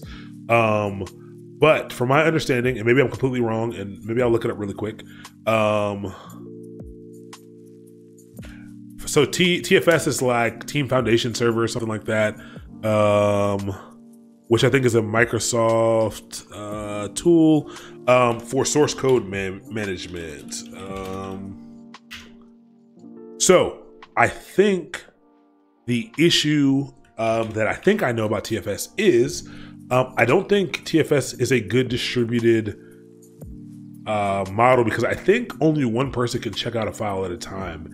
If I remember it properly, if I understand it properly. Maybe I'm wrong. Maybe I'm thinking of a different service, but that's super problematic for me. That seems like a really treacherous workflow, for sure. But again, I don't know. I don't know everything about TFS at all. Just going off, I'm only going off of things that I heard about it, to be honest with you. And I think there are so few places operating with TFS in comparison to Git that I don't know. It seems really weird to me that people are using things other than Git. It really does. The more and more I dived into, like, I've used things like Perforce and some other things. It's like, this is weird. But again, I'm happy to have a conversation about it. I don't know everything. If you want to educate me on it, educate me on it. At any time, if I say anything wrong, if I say anything you don't agree with, fight me on it. Well, don't fight me on it, but like, contest me on it. Absolutely. Let's have a conversation about it. These conversations are healthy. These conversations are good. People can learn a lot just from the conversation that we're having. So feel free to make your case for TFS if I'm completely wrong, or if it's great or whatever. For sure.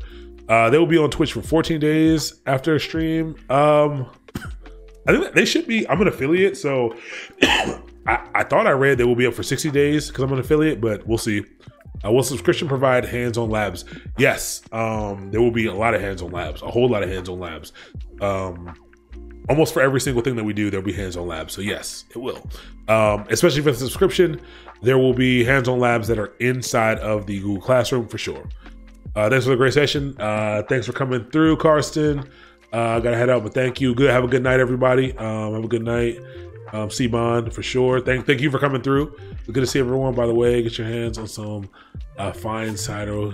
Oh, yes, I will. Fire cider. Yeah, I will try. I mean, it's almost gone. I was dying on Christmas Day and the day after. Well, Christmas, I was starting to die. The day after Christmas, I was dying. Like, I thought I had the flu. Like low energy, like achy muscles. Like I was like lightheaded every time I got up. Like I was a little bit woozy. It was super weird. And then I got some real good sleep, sweated it out, and I was, for the most part, fine. Got a little cough still going on. Just a tiny bit congested, but like I'm definitely doing good. But I'll take that into account. Maybe I'll find myself some. Discord has great search capability without having to spend money. Yes, that was. So glad you brought that up. Was it MG3 IST? I don't know how to pronounce that. But yes, when I found out that the capabilities that Discord had over Slack without having to pay for it. Or even if you pay for it, it's only like $5 per month or something like that. It's super cheap. So it is still on the table for sure. Discord is absolutely on the table. I didn't have time to dive into it. I just don't know enough about Discord yet to know if I should switch over to it or how that would work. Yum. Thanks for the continued subscription. I really appreciate that. The great session. I'm super happy everyone came through. I'm actually floored by the amount of viewership. Super glad this many people were able to join. I'm glad people are excited about it. We're going to be learning a lot starting next class. We're going to be learning about coding. We're going to dive in. We're going to be coding next class. If you're in the Python course, if you're going to be doing the Python course, join in tomorrow. It'll be mostly the same as tonight, though. For the Python course, it'll be mostly syllabus day, except for we're going to be going over. There's going to be a lot of overlap in this first week. We'll be going over like the basics of coding, like introduction to coding concepts and things like that tomorrow, rather than what is DevOps. But basically the same thing basically what I'll be doing tomorrow will be very similar to the things that we're going to be doing on Wednesday. So feel free to do whatever there, to join whichever one you want. Got here late. What time did the live stream start again? They started at 8 p.m. Eastern time. So I'm on the East Coast. I'm in Baltimore, Maryland. They started at 8. Again, if you, I know it's not a great time for everyone. I tried to make it at a time that gave people some time to watch it, but also they could still go to bed early enough to get to work the next day. Hopefully, you know, if you got young kids, you already put them down by 8 o'clock. But if not, again, they will be available afterwards, and they will be available on YouTube afterwards. Oh yeah, one thing about YouTube is this year, one of my focuses is to, I've got a couple YouTube videos up, but I really want to add a lot of content on YouTube that's going to be very different from this content. It's going to be very high level concepts about tech. There's going to be, you know, things like explaining it like I'm 5 series. So explaining, you know, complex topics pretty simply for people. There's going to be, you know, different topics on how to navigate the tech industry and, you know, how to do certain things. So yeah, I'll be putting out a video every Friday. I'll be doing a video drop every Friday. Yes, I'm putting it out there now because that's going to be the goal, to put out a video every Friday. So keep an eye on that as well as the stuff that goes up from these. That old Perl is fine. Yeah, Perl is fine. People hate it, but Perl's fine. I thought TFS was a GitHub. That's funny. Probably talking about pre-Git TFS, maybe. Oh, okay. All right. So maybe it is. Is TFS Git based now? That's awesome. If it is, then I'm tripping, and you taught me something new. And then maybe TFS is fine. Maybe it's just So what I'm getting from those two comments is that TFS is the source code repository it's just a source code repository for Git, like Bitbucket maybe, or like GitHub or like GitLab. If it is, I'll check it out. Then maybe I'm tripping. Or like Perforce. Okay, you can set up different settings per team. That was an option. Yes. Okay, so it sounds like you have some option there to be its own thing, and now host Git repos. Gotcha. See, I learned something. See, every time I told you, I try to teach, but you guys always give me something back. I learned a ton from you all. Like I said, I do not know everything at all. No one knows everything. Remember, that was one of the things that I want you to get out of this. Use SVN prior to Git. You're wrong about pancakes being greater than waffles. Waffles love. So I like waffles. Don't get me wrong. I like waffles, but I like waffles in a very specific way. They've got to be Belgian. They've got to be soft, like pancakes. Basically, a pancake that's shaped differently is how I like my waffles. So I eat waffles, even crispy waffles. You know, waffles are great, but pancakes are superior. There's a reason why there's an IHOP. There's no International House of Waffles. There's only an International House of Pancakes, because pancakes are far superior. No one hosts a unlimited waffle series because pancakes are better. People have unlimited pancakes all the time because it's better. It's definitely better. Let's see. Knox, ATL, good night. Good night, man. See you later. I just got over the flu. Sorry. Yeah, I read something saying this is going to be the worst year for the flu, like in decades or something. It's definitely going around. We're hosting your own Rocket Chat. I don't know what Rocket Chat is, but I'm checking it out right now. That looks cool. Maybe I will. Maybe we will. Maybe, you know what? this is great. And if I have to install it on my own server, this is a project that we could do. Maybe we won't be maybe it won't be the main source of communication, but maybe we'll do a project setting it up. Maybe we can containerize it. Maybe we can, set it up infrastructure as code. This is cool. I'll check out Rocket Chat. Maybe we can get that in, because then it's something we can all use together. Discord has a great Python Discord community. That's cool. I'll see if I can find that. I'm in so many Slacks. I guess I got to get in a bunch of Discords now too. Do you recommend doing both courses simultaneously? Yes, I do. Because if I were my recommendation would be, especially if you're new to all this stuff, to really focus on the Python course and take the concepts from, everyone should be taking the concepts from here. But again, people who are really trying to get deeper into DevOps, you'll be really hands-on labbing and doing a bunch of stuff. If I was someone who was new to all this stuff, I would really take my time and put my energy into into the Python course, while watching this and starting to understand, all the aspects of the software development lifecycle, but not necessarily putting all of my focus in it. Just because this has so many different pieces, I think Python would be a good thing to focus your energy into. But I do recommend doing both at the same time. Start learning more than one language if you're just picking up programming. I would say no. I wouldn't try learning more than one. I think it's fine messing around with multiple ones, but I wouldn't actively try to learn more than one if you're just trying to pick up programming. Only because I think you'll get more hung up on the syntax than you should. Yeah, syntax is important, but nowadays your IDE or your text editor will do most of the work for you. So the goal, again, I'm going to harp on it so much, is the concepts. So, when we get into programming, things like variables and things like conditionals and comparison operators and loops, they are uniform across coding languages. So right now, I would be able to solve a lot. I don't really know Ruby, but I'm confident that because I know the tools for programming, because I know the tools that I can use to solve programming problems, I'm confident I would be able to look up Ruby documentation and look up and Google around and be able to solve problems with Ruby right now, at this moment right now, if I needed to. Again, because the concepts are what are important. Those tools are what are important, rather than the language itself and the syntax. But I wouldn't recommend that in the beginning, because again, I think you're going to get hung up on the weird syntax between the two. You're going to focus on that more than you should if you're trying to learn more than one at once. But it can be a good thing to look at another language, how another language does something, to kind of cement the concept for you. Is the Python one new, or has this been going on already? No, Python one is brand new. Starts tomorrow. Tomorrow's the first day. We've never done the Python one. We've done this one before, never done the Python one. Maybe you give me tips on getting my 2-year-old to sleep at 8. I don't have kids. I thought maybe 8 was a good time where kids would be down. I got no tips. If anyone in the chat has tips, I can see people are giving you the answers. Whiskey, I cannot confirm nor deny that this is a good or bad way to get your kid to fall asleep, or a legal way. Don't really know. Maybe Benadryl. I've heard Benadryl. I don't know if those are from bad parents or not, but I heard that helps. Great session. Appreciate that. Appreciate the kind words. What terminal do you use? So, we talk about that a little bit. I use Hyper. It's a node. It's a JavaScript. It's an Electron terminal. So it's JavaScript. That's pretty cool. I've got a good amount of customization here.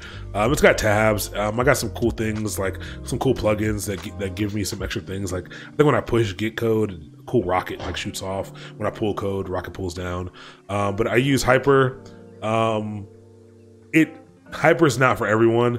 It runs super well on this computer. It does not run well on my Windows machine at all. I don't know why. It's been hit or miss on a bunch of things. I have Windows machines that it runs great on. Most of my Linux machines, it usually runs fine on. So hit or miss, but a cool terminal that gives you a lot of cool things you can do. A lot of plugins, a lot of cool things you can build it out. Wow, you're right. Waffle House. I I was tripping. So I'm up in Maryland. We don't have no Waffle Houses in Maryland. Gotta go down to Virginia and drive down a little bit in Virginia for Waffle House. So there is a Waffle House, but it is not nationwide like IHOP is. I might have just lied to you. I don't know if IHOP is nationwide, but I'm so confident that people like pancakes better than waffles that I'm gonna assume IHOP is nationwide because I've been to one here and I've been to one in California, so I'm gonna assume it's nationwide for sure. But there is Waffle House, so I stand corrected. That does not mean waffles are as good as pancakes, because they're not at all, not even a little bit. Any DevOps women here? Great question. Are there any DevOps women in here? I would love to know. So what's very interesting about Fearless is our DevOps team, when our DevOps team was only about like 10 people, it's a little bit bigger now. We had like 4 or 5 women on it, which is very interesting because before I worked here, I had never worked with another woman DevOps engineer. Like I had never worked with a woman DevOps engineer, which was interesting. So it was very exciting to see so many women. Like I think they equaled us or maybe outnumbered us, which was great, which was really awesome. So I would like to know if there are any women DevOps engineer. I've been super adamant. There's been so many, like we had a woman that used to work at Fearless, and all I would try to do is get her to be a DevOps engineer. She was like, I don't know what I want to do. I was like, DevOps, like everyone should go DevOps. We're trying to convert one of our devs now. She's an amazing dev. We're trying to convert her to DevOps right now. But I would like to know if there are any women DevOps engineers in here. That's awesome. Rocket Chat is a little bit better than Mattermost. I've heard hit or miss things about Mattermost. Cloud on Fleek, oh, that's awesome. Where do you mind? Where do you work if you don't mind? And actually, not where do you work? Have you ever worked with any other women DevOps engineers at the same company, or do you come across a lot of women DevOps engineers? Your fellow women DevOps engineers, I should have asked.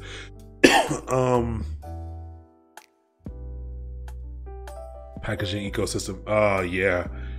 Packaging ecosystems for languages it can be rough. Sure. Young. Yeah. It's interesting because a lot of people, so many people don't stick with tech for a lot of reasons. I definitely understand. Again, it's like anything else you got to be disciplined at. It's like, again, like it's very much like losing weight. It's like, you know what you need to do to get to the end. You know that if you do the right things and you focus that you'll get there. But it's very hard to keep motivated. Yeah, super difficult to keep motivated. Actually, I'm going to start doing little motivational minutes at the end of all of these, starting next week to talk about ways to keep the people can keep themselves motivated. So like one of the things I do to keep motivated and all the stuff is like when I go work out, like on the way to working out and while I'm working out, I listen to motivational speeches. That they're cheesy. Some of them are cheesy, but like the key is to keep your mind on the end goal, to keep your mind on what you're trying to achieve. And I don't know, it's really easy to not stick with it. I work with a couple of meetups. One of the meetups, there's been a couple of people who've been really at it like for a long time, and they keep stopping and coming back to it. It's really sometimes it's hard to keep people going, but it is disappointing. But hopefully we can figure out some ways to keep people going. NyQuil if you're broke. NyQuil is cheaper than whiskey. But yeah, nap time.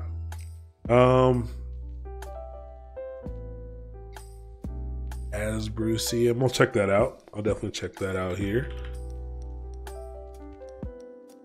ZSH and Hyper, you're a 90s kid. So I don't like ZSH. I'm getting rid of it. I'll show you right now why one of the biggest reasons why I hate ZSH. So let's say I want to go into my documents here, right? I'm in my documents. I've got these things here. Now, what I hate is that Linux itself is case sensitive. It is case sensitive. It is. And ZSH tries to be helpful. It tries to be helpful to the user, and make it so that you don't have to care about case when you're, doing string autocompletes and things like that. So let's say I want to CD into let's say I do a capital P. so I can get into my personal documents. Yeah, when I tab, I would assume, at least coming from Bash, it should fill out personal documents because the P's capital. There's one thing that matches it, but it gives me both options. Like, why? Like, that's so dumb. Like, I don't like. I hate that it should be case sensitive because Linux is case sensitive. But I have so many strong opinions about it now. But I'm giving it a go. It does look cool. It looks cool, but yeah, I don't know about that. I don't know about that at all. If you're on a Mac, I recommend iTerm 2. Yep, Mac, iTerm 2. If you're looking for a terminal, I recommend iTerm 2 as well. I do use a Mac for my day job. So I use Windows, Mac, and PC. I love them all for different reasons. Macs by default now are ZSH. So if we're going over some things, that's another reason why I might have to use ZSH for this because Macs are, which is by default now, which is really interesting. I'll try that out. I've been using Linux for a long time. I didn't know. I'd never heard of this Asbrew CM thing. I use Terminator and some other stuff in Quake. Yeah.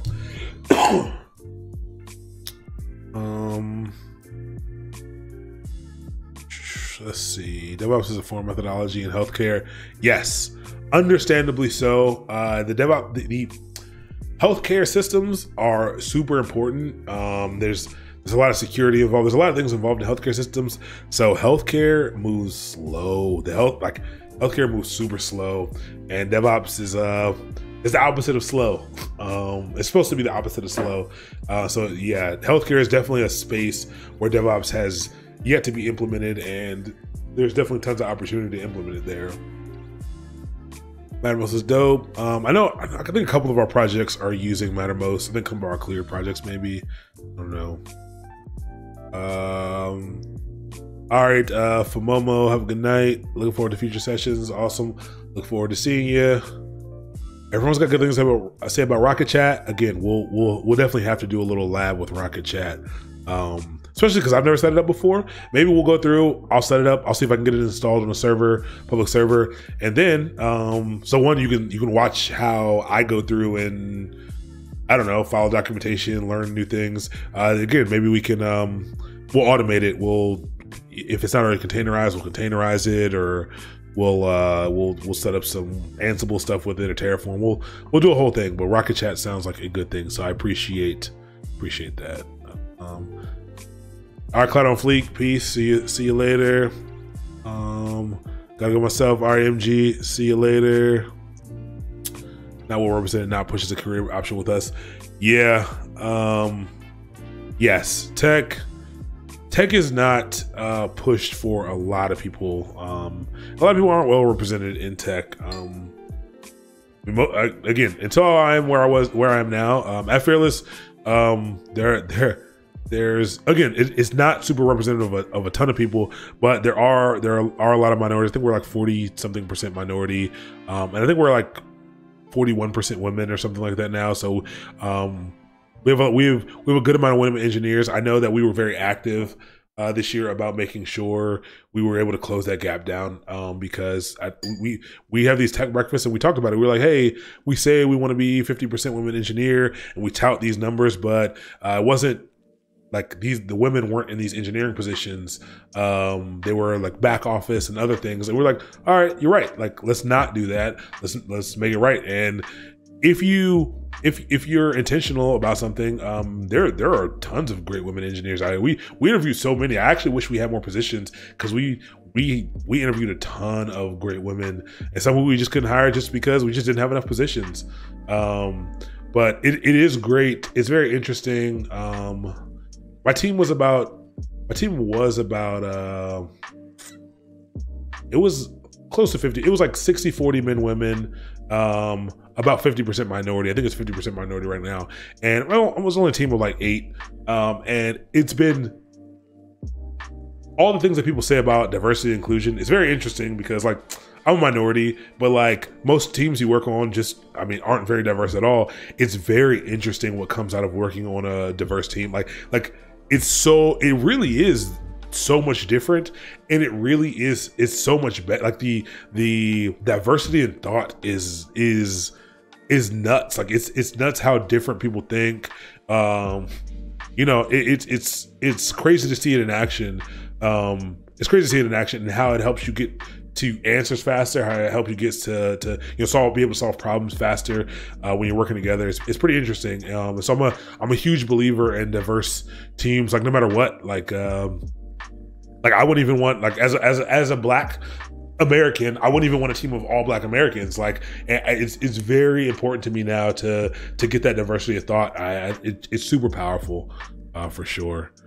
And it's I mean, that's why I hope to be able to, I don't know, show a lot of people that they can get into tech. I'm hoping people can kind of share their experience. I'm hoping I can create a community where we can make this a thing that people want to do. That's why, another reason why I'm doing it on Twitch. Some younger people are already here. There's a lot of people who will probably be great at tech that are already on this platform, and hopefully they're able to find us. Bash all the way, Team Bash. I might make some Team Bash stickers or Team Bash shirt. I am Team Bash all the way. So I'm using it at the moment. It's gonna be on your YouTube channel. Yes, this will be going up on my YouTube channel. Again, because I read Twitch's terms of service as a Twitch affiliate, I'm actually not allowed to put this up on YouTube for 24 hours. So this will be up on YouTube in 24 hours. Because I don't want no problems, but it will be available here on Twitch for 14 or 60 days. I think 60 days, but one of the two, I'll find out. Kitty, I've never seen Kitty, but now I'm gonna check that out.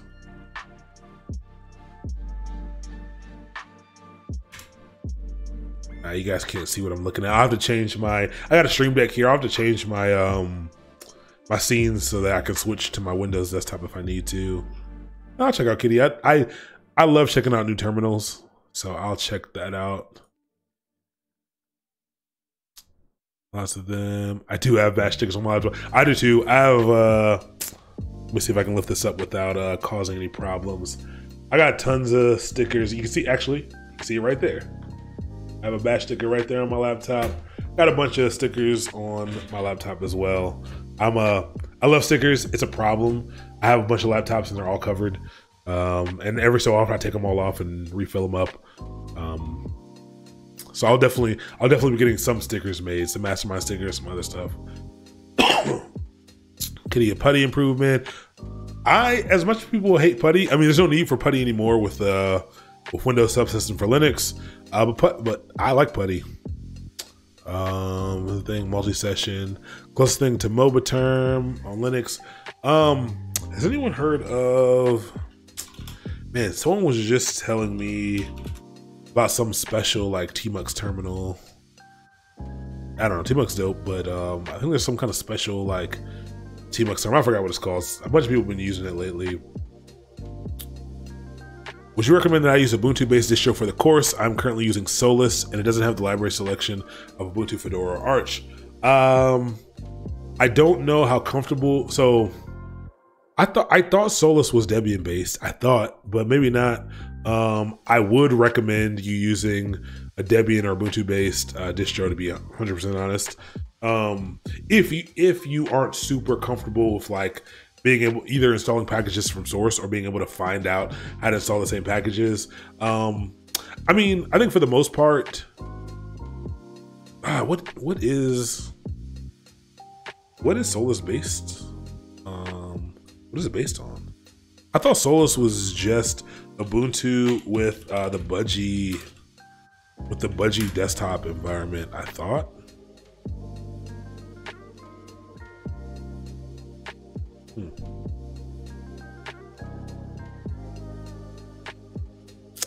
I'm not sure, but yeah, I mean, if you can, I wouldn't reinstall. Like, if you have Solus like already installed, I'd probably just go with Solus. We could probably figure some stuff out, but oh, they wrote their own distro. Interesting.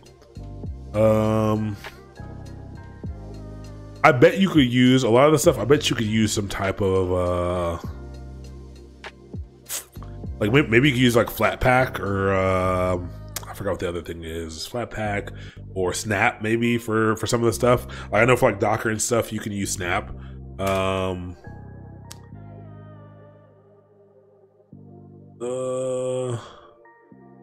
Get out of here. Get out of here. Snap Linux. Snapcraft. Maybe install Snap. We're not gonna, you'll be able to do most of the stuff. You'll be able to do most of the stuff just fine. Starting with Debian branch, yeah. I think you'll be okay.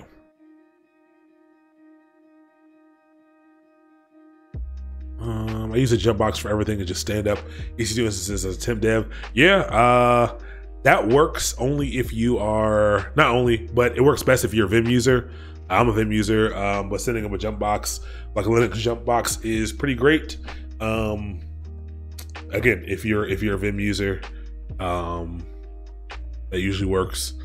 I mean, if you're not doing any kind of programming at all, or very basic text editing, then I guess you could use Nano, but I don't recommend it. There's an RPM and tarball on it. Oh yeah, then you can go that route if you want. Let's see. Yeah, so I am a Vim user. I love Vim. Let's see what we have here. We have a mastermind. So for anyone who doesn't know what Vim is, we'll definitely be talking about Vim shortly, but what is this? I need to make some modifications. But Vim is a modal text editor that exists inside of your terminal. So I'll be doing a lot with Vim. We'll be working out of both Vim and VS Code when it makes sense. Simple edits I'll be doing out of Vim. For big things, I'll do it out of VS Code so people can follow along a little bit easier. Python, even though I'm gonna show everyone how to use VS Code, I'm gonna be doing everything almost purely out of Vim, just because a lot of things we're gonna be doing are gonna be pretty simple. We're not gonna be doing any huge multi-file Python projects for a long time, or at all, I guess. So I'll probably be doing everything out of Vim just to keep it really simple, and so people can focus on the code and the concepts rather than the editor itself and getting all the stuff all set up. But we'll be going through all that. But I'm a huge Vim. I love Vim. I only recently switched back to Vim full time, and like I'm committed, super committed to like making it my full-time editor again. Mostly because I'm getting better at typing. I'm a terrible touch typist, awful. And I recently got into, well, I've been into keyboards for a while. I know it's a weird thing, but I don't know, man. I've gone off the deep end when it comes to keyboards. Building my own. I have got a bunch of stuff from KBD. No, this is from KBD fans. I got a Tofu 60%, so I'm dropping down from I'm currently using a 10 keyless. I'm dropping down to 60%. I got a white I got a white aluminum Tofu 60% case.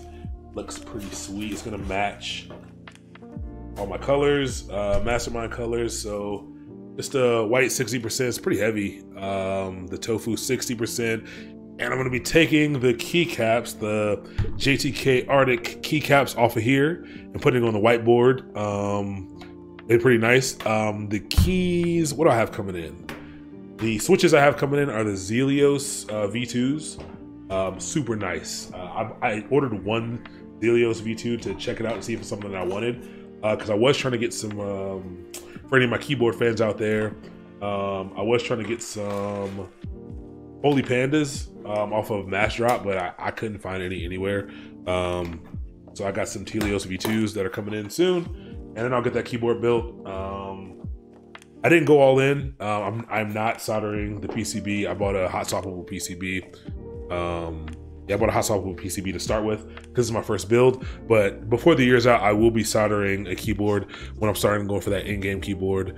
60%, yes, is the percentage of the full-size keyboard. So the one that I have now is a 10 keyless, so it doesn't have any number keys over here on the side. So it's 10 key. It's without those 10 keys.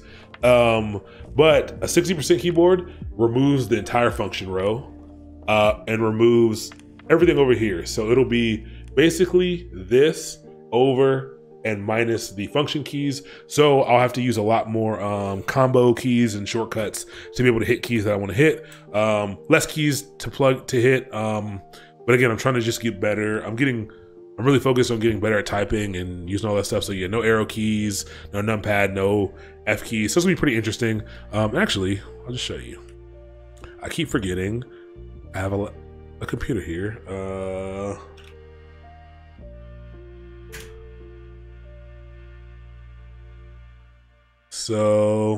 That's trash. Watch this. So there's a cool stream. There's a guy who builds these like premium bespoke keyboards on Twitch. His name is Teha Types.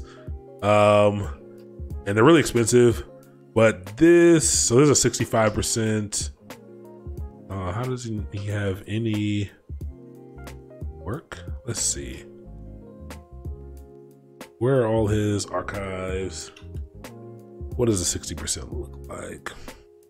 Man, I thought so this is a 60% keyboard right here. In the middle, if it ever shows. Everything just died on me. Yeah, that's a 60%. You can see there, no function keys, no number keys. Super weird. So as a Vim user, I think this is gonna be fine. I think it's gonna be pretty cool. I'll build this one. My next one's probably gonna be a 65%, but there's not enough, like, it seems like there's not as many like keycap sets and things that work for that, but super nerdy, but I love it. Do you have a Spotify playlist for the music playing in the background? Yes, I do. It is the Chill Hop playlist. So if you're on Spotify, I'll post it. It is just search for Chill Hop on Spotify. What's happening here? It's this one, Chill Hop Radio. It has a little, there's a little like raccoon right here and a jazzy low hi-fi hip hop. So yeah, Chill Hop Radio. That's the one that I'm using on here, but I can post that as well. Just search Chill Hop. It's on. There's a station on YouTube as well for Chill Hop. For sure. Vim or NeoVim? This is NeoVim. I use NeoVim. So yes, so as much as I love Vim, I'm a huge fan of VS Code. Like VS Code it's a phenomenal product. It really is. It really is. But yeah, I mean, I'm not in servers as much anymore. Like actually, my project actually doesn't have any servers, or we can't log into any of them. I'm kind of on this full immutability thing. No SSH keys, no nothing. So the few servers that we do have for a couple of the containers, we don't log into. So I don't really do much of that anymore, but I'm sure there'll be a time when I have to mess around with them. I don't know. There's something about Vim. Once you get comfortable with the flow, once you get, your muscle memory down, once you get all that stuff down, like it's just, your shortcuts and everything. I don't know, man. The experience is just different. Definitely just different. What other driver is the HHKB? Yeah, I checked it out. This keyboard game is nuts. I'm so mad. I'm actually really mad that I found it. I'm really mad. I ordered it. It's coming in soon. It actually got returned to sender because I sent it to an old address. And I guess the house doesn't work anymore. I wasn't paying attention. Must have autofill, but I ordered a custom cable for this keyboard, for this build. It's like a coiled cable with an aviator connector and everything. It was $90. I ordered a $90 USB cable. That's how deep I am. I ordered a $90 USB cable, and if my wife is watching, I'm sorry that I spent $90 on a USB cable. But it was a while ago, so yeah, I'm just getting it. Cool, glad you guys love the playlist. My son is about this. Rich choices by Trip Hop, awesome. Did you move to a co-working space? Great question. I did move to a co-working space. So a little bit more about Mastermind. Maybe I should have brought this up earlier, but so the company I work for, Fearless, is out of this space. So I'm at a co-working space called Spark Baltimore. It's pretty cool. But Mastermind, so this past year, I actually went through a business cohort. Wasn't a huge entrepreneur before this or anything like that, but I went through a business cohort called Hutch. It's pretty dope. Taught me a lot. And so Mastermind is actually now much bigger than Mastermind Academy. It's more than just this. And I was gonna wait a little while to announce it because the goal, I don't want people to think that I'm doing this purely for what Mastermind is. So out of this, Mastermind Academy is for people to learn tech. Like that is the goal. It's not, I'm not here to try to scam people for money, and like it's purely to give people information, to give people the opportunity to learn tech. But one of the gripes, one of the things that I have a lot of trouble with is now, like after people learn tech, like how do you go ahead and get a job now? And one of the things I hate the most, I dislike recruiters a lot. As someone who's been in the tech industry for a while, all of you who are getting in the tech industry, you'll start to realize that recruiters will blow you up, and you'll get recruiters trying to submit you for jobs that you know nothing about, that you don't do, because they're trying to put butts in seats. It's lucrative. It's super lucrative. If you didn't know, recruiters basically get paid a percentage of whatever 1 year salary is agreed upon by the company that they place you at. So let's say you're worth $100,000. A recruiter puts you at a company after 3 months of you being there successfully. They'll get paid anywhere between $20,000 and $30,000. I mean, usually it's between 20 and 30% of someone's 1 year agreed upon salary. But these recruiters have no idea what they're recruiting for. So I have trouble finding the value that they're providing to companies, or to the people that they're placing. So part of Mastermind now is talent management. I do have a branch of this that's now a talent agency, and the goal is to really work with companies to figure out work with organizations to make sure that they know what they need. A lot of organizations are growing and just are like, oh, we need a super senior software dev, or we need a super senior DevOps engineer because we have stuff we got to do. When really you just have a site that you're maintaining that needs basic updates every so often, and content updates, things like that. Because I have years of a good amount of industry experience, because the people who are working with me have a good amount of industry experience. One, we can understand what you really need. Two, we can advocate for engineers. So we're not just passing along resumes. We're working with engineers to find out what they really want, what they really need. We're never going to submit anyone for a JavaScript role when they're a Java engineer, or vice versa. You know, we know the differences here. We know the things that will help you advance your career. We're not just because we want to fill a seat, we're not gonna send you off again to be a web dev when you want to do machine learning. Even though you have the skills, that's not the goal here. The goal is to get people hired, and to advocate for engineers and to help engineers grow. So we're a recruitment company. I hate to call it a recruitment company. We're a talent management company that's really focused on the engineer rather than the company.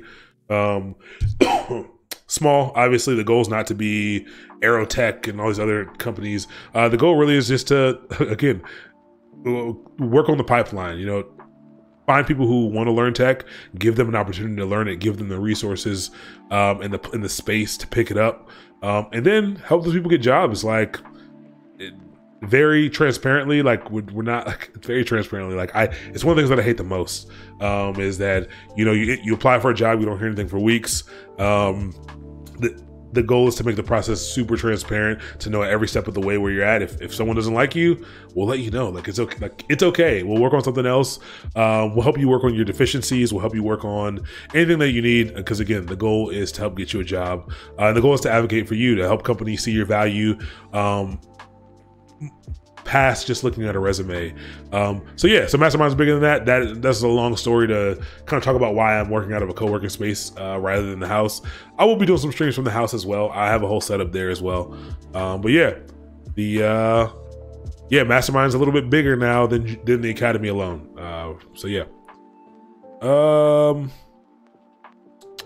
Them Adventures, pretty dope for sure.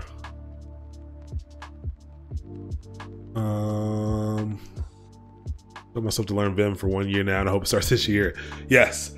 The learning curve is a little bit steep. It's steep. But once it's so satisfying once you get it. You can move so quickly. Yeah, Vim Adventures is dope. end up with a bunch of keyboards under the desk. Yeah, man, this is gonna be a real problem, man. Like, this is gonna be a super duper problem. It's just, one, the parts and things are rare, which is even like, you can't just buy stuff and get it. Like, you gotta wait for drops, you gotta wait for restocks, you gotta wait for, like, I don't know, man. I don't know. There's a whole experience to buying and building these keyboards. And once I learn how to solder, I don't know, man. I might have to start my own little keyboard building little job here.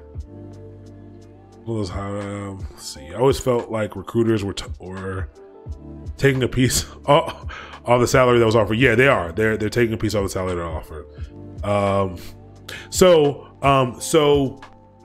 when they offer you less and they take the top, that's usually, so there is sometimes they have contract to hire, or they're just contracting. And so yeah, that is what they'll do. If you're contracting through that company, they'll charge $60 an hour for you, but only pay you $45 an hour. That is something they do. But generally the model is, for permanent hires, is a percentage of the agreed upon salary. Again, generally 20 to 30%.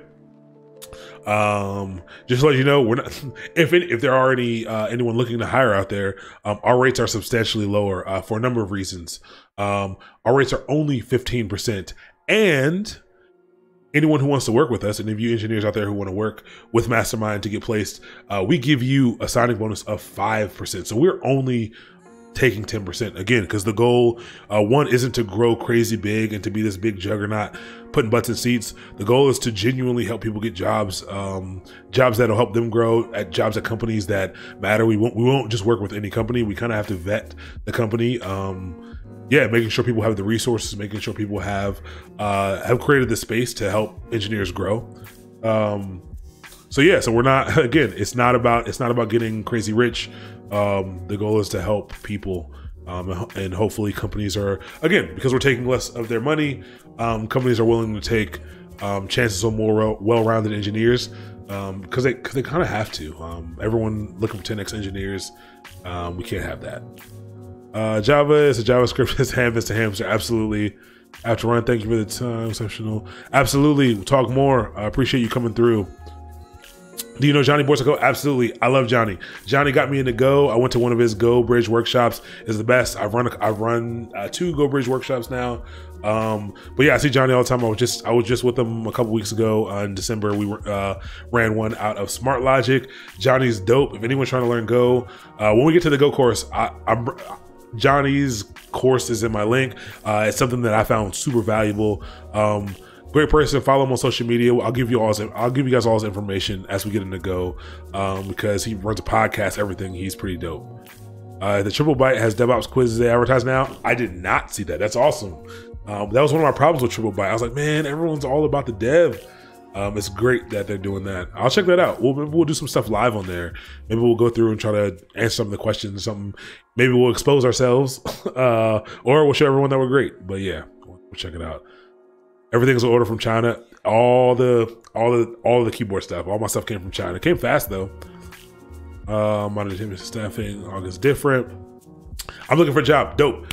My email again is abrooks@mastermind.io. Send me a resume. Everyone, if you want me to have your resume, send it. I'll reach out to you. We can talk about it. Talk about what you want to talk about what you want to do. Again, because the goal is what you want to do. Like I'm advocating for you, the engineer. I'm not trying to stick people into random jobs. The goal is to find something for you, and to advocate for you to really, I'm really gonna be learning about what your strengths are and kind of where you can, if there's places. I really want to get people jobs a little higher than they are now. So no matter what level you're at, mid, junior, senior, get you something a little bit higher that you can advocate for you. So someone will allow you to come in that position and grow. And help give you resources on the back end, not just as an engineer, as a company of engineers. We're never just going to stick you somewhere and leave you hanging. You'll be able to reach back and get resources, use us as a soundboard, have resources to get up to speed, so that you're not alone. That's one of the things that sucks sometimes, is a recruiter will stick you somewhere and you're just alone. You don't know what to do. So we're giving you those resources as well. But reach out. We'll figure out what you want to do and we'll help you find something in that realm for sure. Resume tips, structure, keywords, format, etc. So the biggest structure is simple. I'm actually going to show you guys some examples of good resumes. A lot of people put too much on their resumes nowadays. Keywords are important. Keywords are very important. The resume that I like is a little bit different, but like most companies, most recruiters are doing keyword searches. They're literally just searching for these DevOps terms that they don't know what they mean, and that's how they're finding people. So keywords are important. They're very important. And format, I have a few example formats that I will definitely show to you, because resume writing is important. Resumes are important. Find me a remote position that I've been for, and I will happily give you 10 to 15%. Awesome. I'll look, like I said, I'll post my email. Actually, this is my email. I'll go through it. I'll speak with you. I'll find out exactly what you want to do. I'll find you something that you want to do. A lot of people looking for remote roles. I have a lot of remote roles coming on deck. Yeah, because I'm only working with companies that I feel are good for the engineer, or have things set up for the engineer to thrive. So yeah, I've been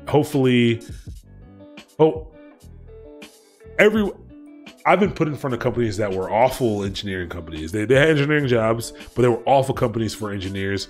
And I that's something that like really sits wrong with me. So we do a little bit of vetting there. Ain't mad about that at all. Yeah.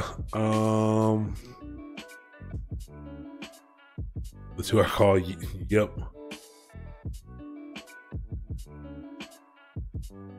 6 a.m. here. I will send you. Awesome. when you wake up. Appreciate it. Yeah, definitely send me an email. Do you fall on the one-page resume camp? So my resume is not one page. I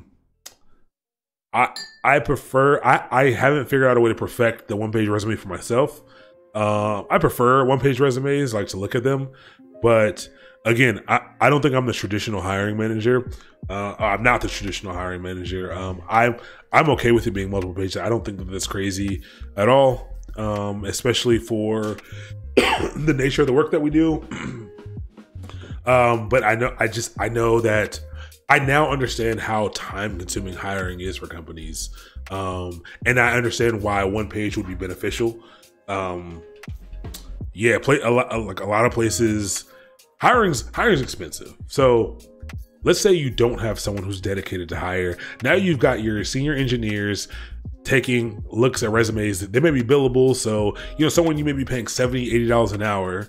Now you basically are paying them $140 to look at for 2 hours, look at resumes for people they might like, look through a bunch of resumes. This is not their job. So they don't really want to look through pages and pages of resumes. So I get the one-page resume thing. I do think it's a safe bet to go with the one-page resume. But again, for a lot of people that I've worked with and myself, I have trouble getting it down to one page and still displaying what you know. I actually did a test with a one-page resume that I created as well. I did a test with a one-page resume and a 3-page resume, and got way more hits back for the 3-page resume because it was just very difficult to get that one-pager right. Cool. Send me a derpy email in a sec. I did an interview for fun. I did the dev interview, wasn't too bad. Yeah. Doing interviews for fun is a good thing. If you got the patience, I went through a period of time where I did a bunch and it was super valuable. Like I did I want to say I did. So I've for sure done over 100 interviews in my career, for sure. But there was the period where it started, I want to say I did something like 35 or 40 of them after I had gotten a job, and just because it was I enjoyed it. I had some that were terrible. I had a Skype interview that went so bad that I closed the computer in the middle of it because it was going so terribly. But all those were learning experiences. I just wrote down all the things that I couldn't answer. I wrote down all the things that that I was like, oh man, this is crazy. And I went and again watched YouTube video. I sat in Starbucks watch YouTube videos, read a couple things, so I could at least talk about it. Maybe I didn't know the thing greatly, but I could talk about it now, and that helped me a ton. We sign up for your emails. That's a great question. So I do have the regular website. So I sent you guys to academy.mastermind.io, but you can just go to mastermind.io and reach out to me there through that contact page if you need to. It has some information. Actually, there's a big update going out to the site really soon. But yeah, some information there about just kind of who we are, what we do. But you can send some stuff out through there as well. What's the most a DevOps guy can get paid? That's a great question. Doug Butter. Welcome back. Hello.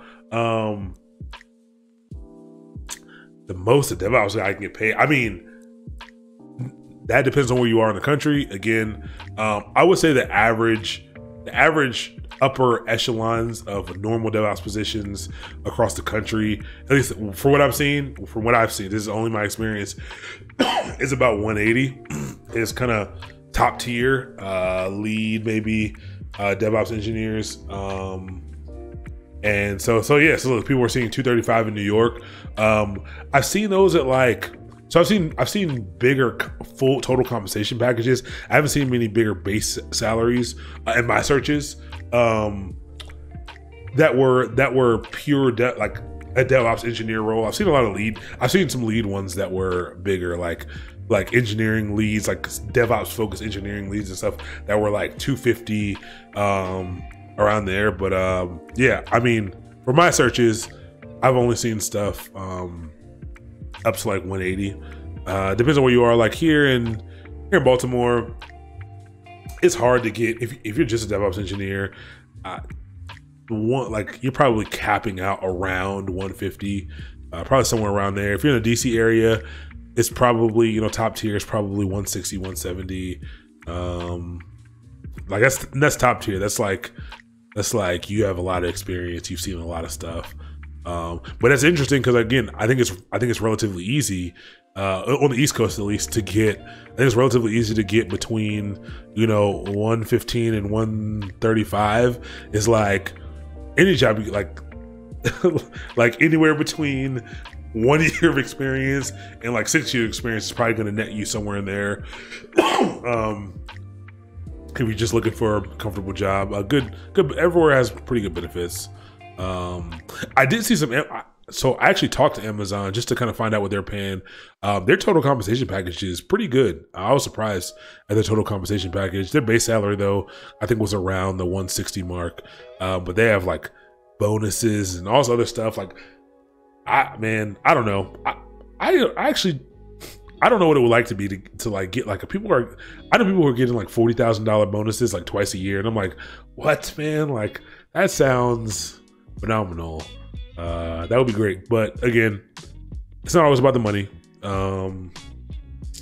That comes with some stresses that other roles don't have. This is better than what I had to pay field. What's your? I'm very interested to hear what your field is. There's a lot of underpaid fields. My roles starting to come in DC. Equity is loaded on the back end though. You get most of your equity in 3 to 4 years. That's fair. Bioinformatics. I mean, I don't know anything about the bioinformatics field, but it sounds like you need to know a lot. So hopefully you get paid for it. I know what it is, but it feels like you need to know a lot. So make them pay you more. Just make them. I don't know how. Just make them. I mean, that looks decent. Median. I don't know, man. I don't. Well, I will say this: bioinformatics scientist sounds like something really. Oh yeah, you need PhDs. Super underpaid then, because I know plenty of people without degrees at all making that. So yes, super underpaid if you need a PhD for sure. Oh yeah, cleared position. So again, I'm in Baltimore, right down the street from NSA, DC area. There are a lot of cleared positions around here, there are a lot of clear positions, and clear positions pay super well. But you got to be willing to live a different life. I don't think it's all that crazy.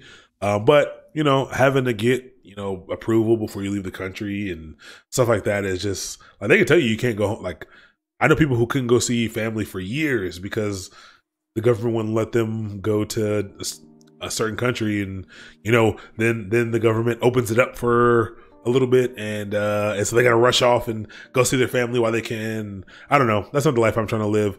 Also, in recent years, I've become I don't know. I didn't used to care about. I used to did not care about what the work was, and now I care a little more about the work, and what it is and who it's affecting. I don't know. It's changed in the past few years. So, you know, I would.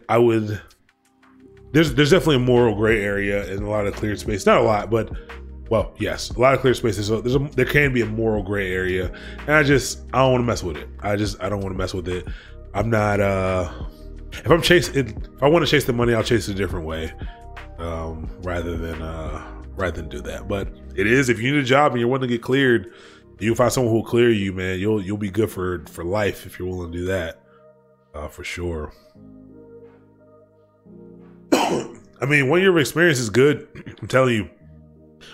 I made like a 15K jump from my first job to my second job, but I was also getting paid. I was getting paid some doo-doo for my first job. I got to be honest. And we'll definitely talk about that some more, some salaries. But my first job was at a company called Servant. It was a web hosting company.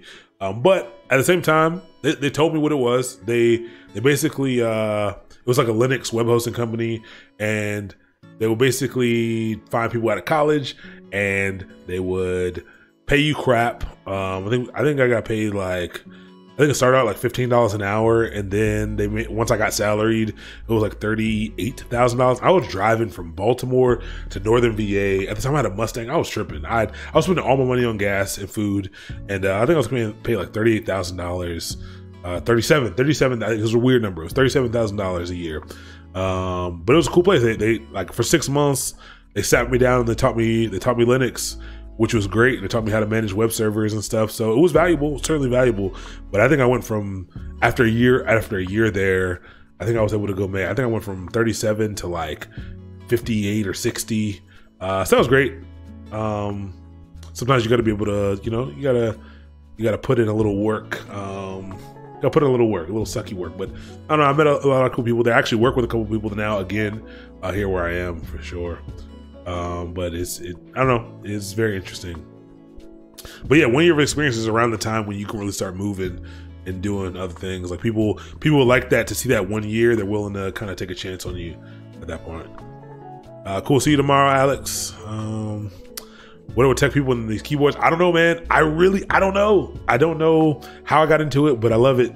I love it. Everything. But I also like customizing my own things. So like, my computer here is a custom build. My computer at home is a custom build. I modify cars. Like, I don't know. I like that.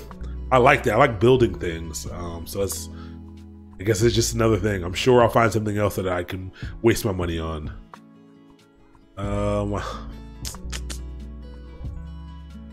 File automation, essentially just an admin for managed file transfer app. Would you recommend as a plausible path to becoming a DevOps engineer? So you sound like file automation,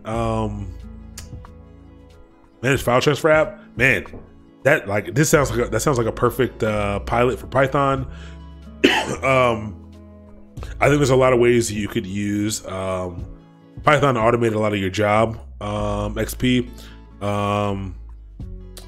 Plausible path to becoming a DevOps engineer. Again, right now, for anyone who's coming in cold, I truly think the way in is cloud, is AWS or Azure, and going to grab a cloud cert, grab an associate level, first level cloud cert.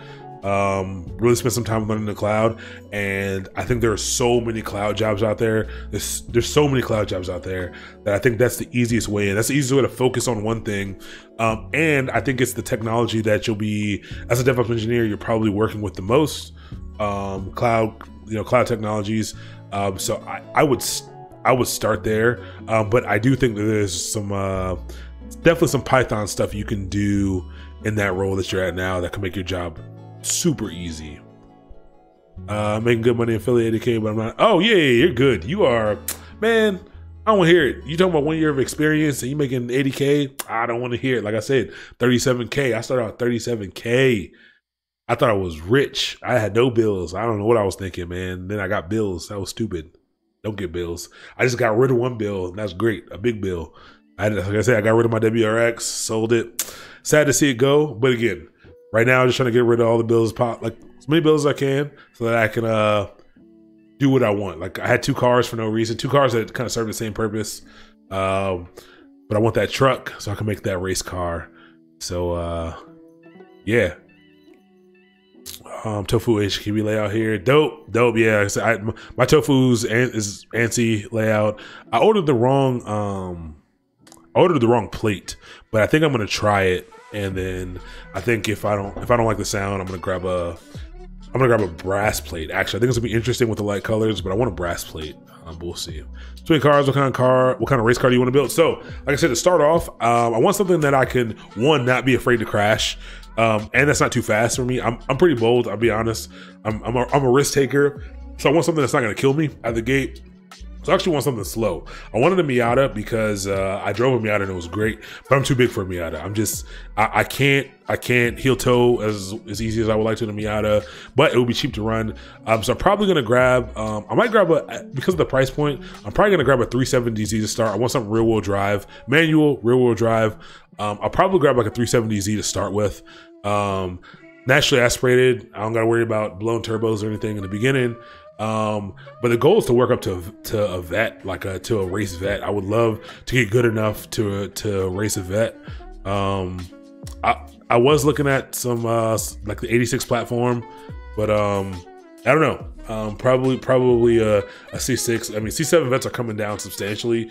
I think it would be cool to have what my real goal is. Again, I hope my wife's not watching. The goal is the truck. I want a hauler. I want like a 250, F250 or something. I really want like a Dodge Dually or something, but I want a hauler, a trailer. I want a full-on track car, so something cheaper like the 370Z, something I can get for by cash, so I can build out to be a full race car. But then I want like a vet as like a street. It's like I take it to the track like once or twice a year, but it's my street. It's my street car, my back roads weapon that that's set up for the street. But I really want a vet is a vet. I want a vet so bad. I want a vet so bad. And I'm just being patient. I'm being patient right now. This is why I try to get people into tech. Like DevOps, I can afford a vet right now. I can afford one right now if I wanted one. But we're not right now, just a number of reasons. My wife's in school. We're paying for school cash. So again, this is what DevOps, the life of a DevOps engineer allows you to do. We have a house, we have our cars, we have a dog that we're taking care of. Everything we're doing, we're paying for my wife's school cash, out of pocket, no problem. So we're just, being smart about things, not going out and wasting your money on a vet right now. And I don't need a vet right now. But I would love to have a vet, but I think the goal is to get I want to get a race car first. Then I'll get a street car. If I can make it the same thing, I'll just be scared. I want a race car I'm not scared of crashing though. So C5, I might get a C5 vet. That is so many people tell me to get a C5 vet. It's just ugly, man. Well, they're not ugly.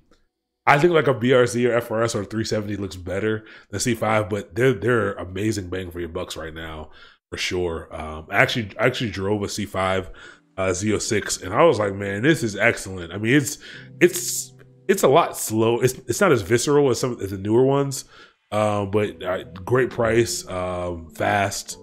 Yeah, considering it to Miata. So if I would have a Miata right now if I could fit comfortably in a Miata.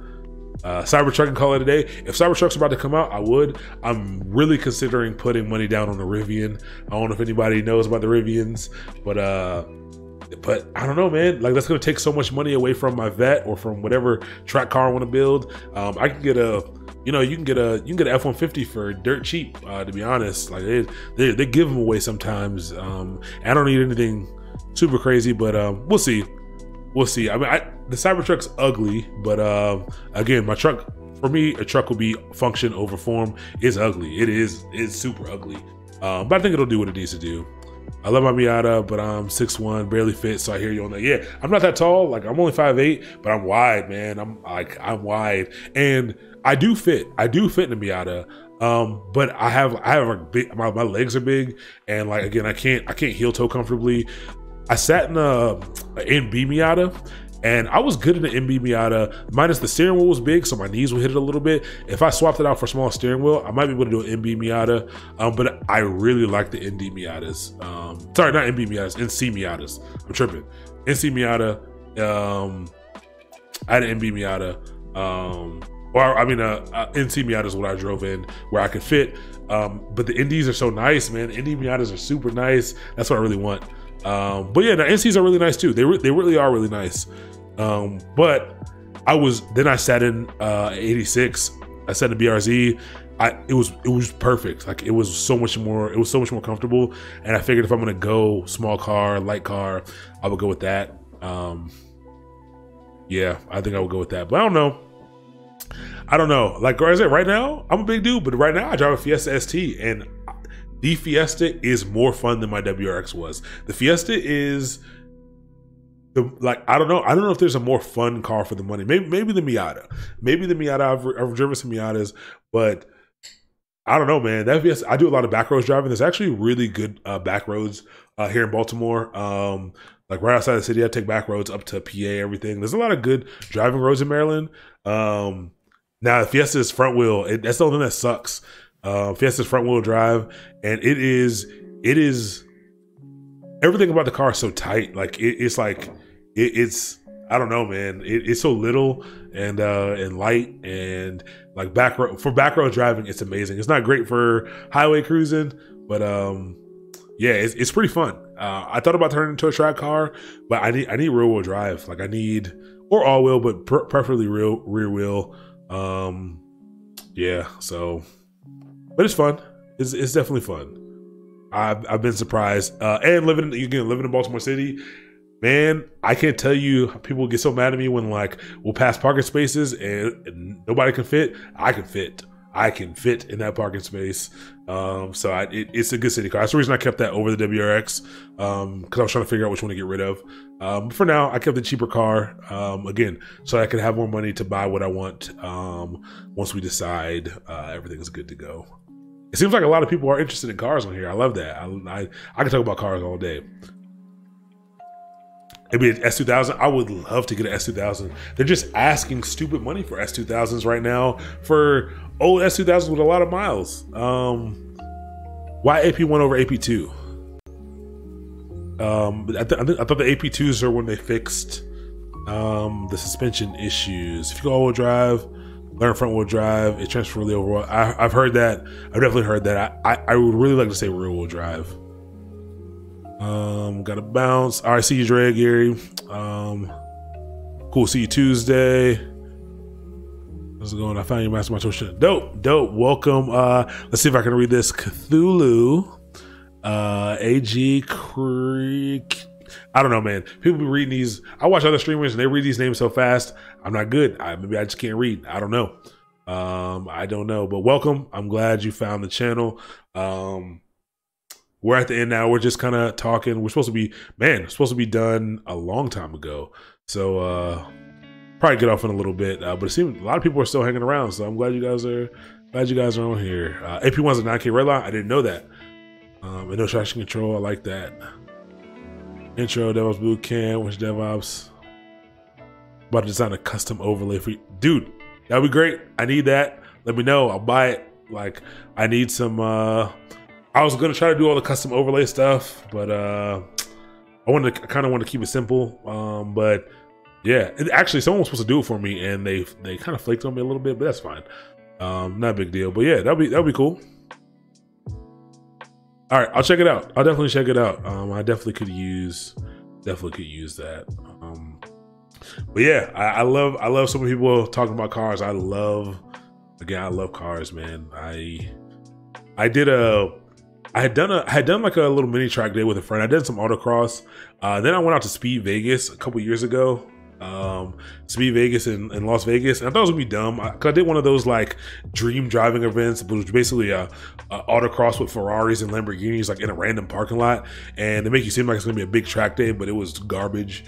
But I went to Speed Vegas and I drove a Cayman. I drove a Cayman GTS, and I drove a Mercedes AMG GTR, and I drove a Nissan GTR, and I drove a 911. And that was the first time I realized, one, horsepower, I didn't care about horsepower anymore, or quite as much, because that Cayman GTS was the best handling car, like around track at least. Like it was so much more fun than all the rest of the cars. Everything else was kind of like hard to drive. It was pretty interesting. But because I got to like get real training, like we had someone next to us who was really letting us, like he was letting me really drive. Like this wasn't like, they didn't govern anything. Like it was like, yo, go drive. Like he was making me go faster and I was comfortable going, but I loved it. And getting that kind of attention, I fell in love with it. And I really started like focusing on driving concepts and like, again, learning how to really drive, heel towing, learning about, apexes, and learning about car control and weight transfer and stuff like that. So like, I can't wait to I've done a few track days, but there's a track close to me, West Virginia, called Summit Point. They do some Friday at the track stuff, so I'm gonna start there, so that I'm not doing this on the road like I've been doing it on the road. I need to do it in a place that's a little bit safer, but I want to learn how to drive. Like I want to learn how to really drive, and the goal is to do some time attack, maybe next season.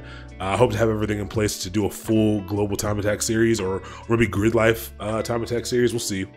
But that's the goal. We'll see what happens. Look up Drive 61. I will check that out right now. 61. Or Driver 61. Driver 61. And I can't type. Driver.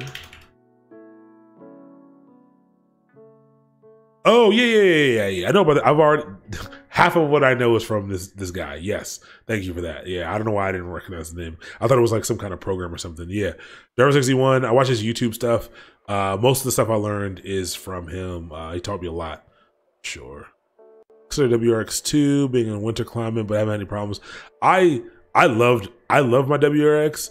I will say I had a 17 WRX 2017, and I was stupid and I put springs on it, so I had RCE yellows on it, and man, in Baltimore City, that thing would beat me up. Like that's one of the reasons I got rid of it. Like it was kicking my butt. Like it would hurt. Like my wife hated riding in it, but it was quick. It was fun. It was quick. Had an exhaust on it. I had a stage 1 Pro Tune.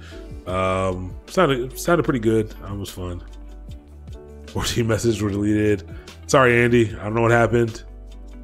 I no idea what happened there, but you should probably stop spamming in caps now. I had the cross track and the springs bounced you all over. I love the cross track. So I wanted the cross track for a while. Like the goal for a while before I knew I wanted to race was to have like a cross track and like a Corvette. Like that was like gonna be it. Like a car that kind of did everything, and a Corvette. But now I need a truck. I gotta race. Yeah, I gotta race.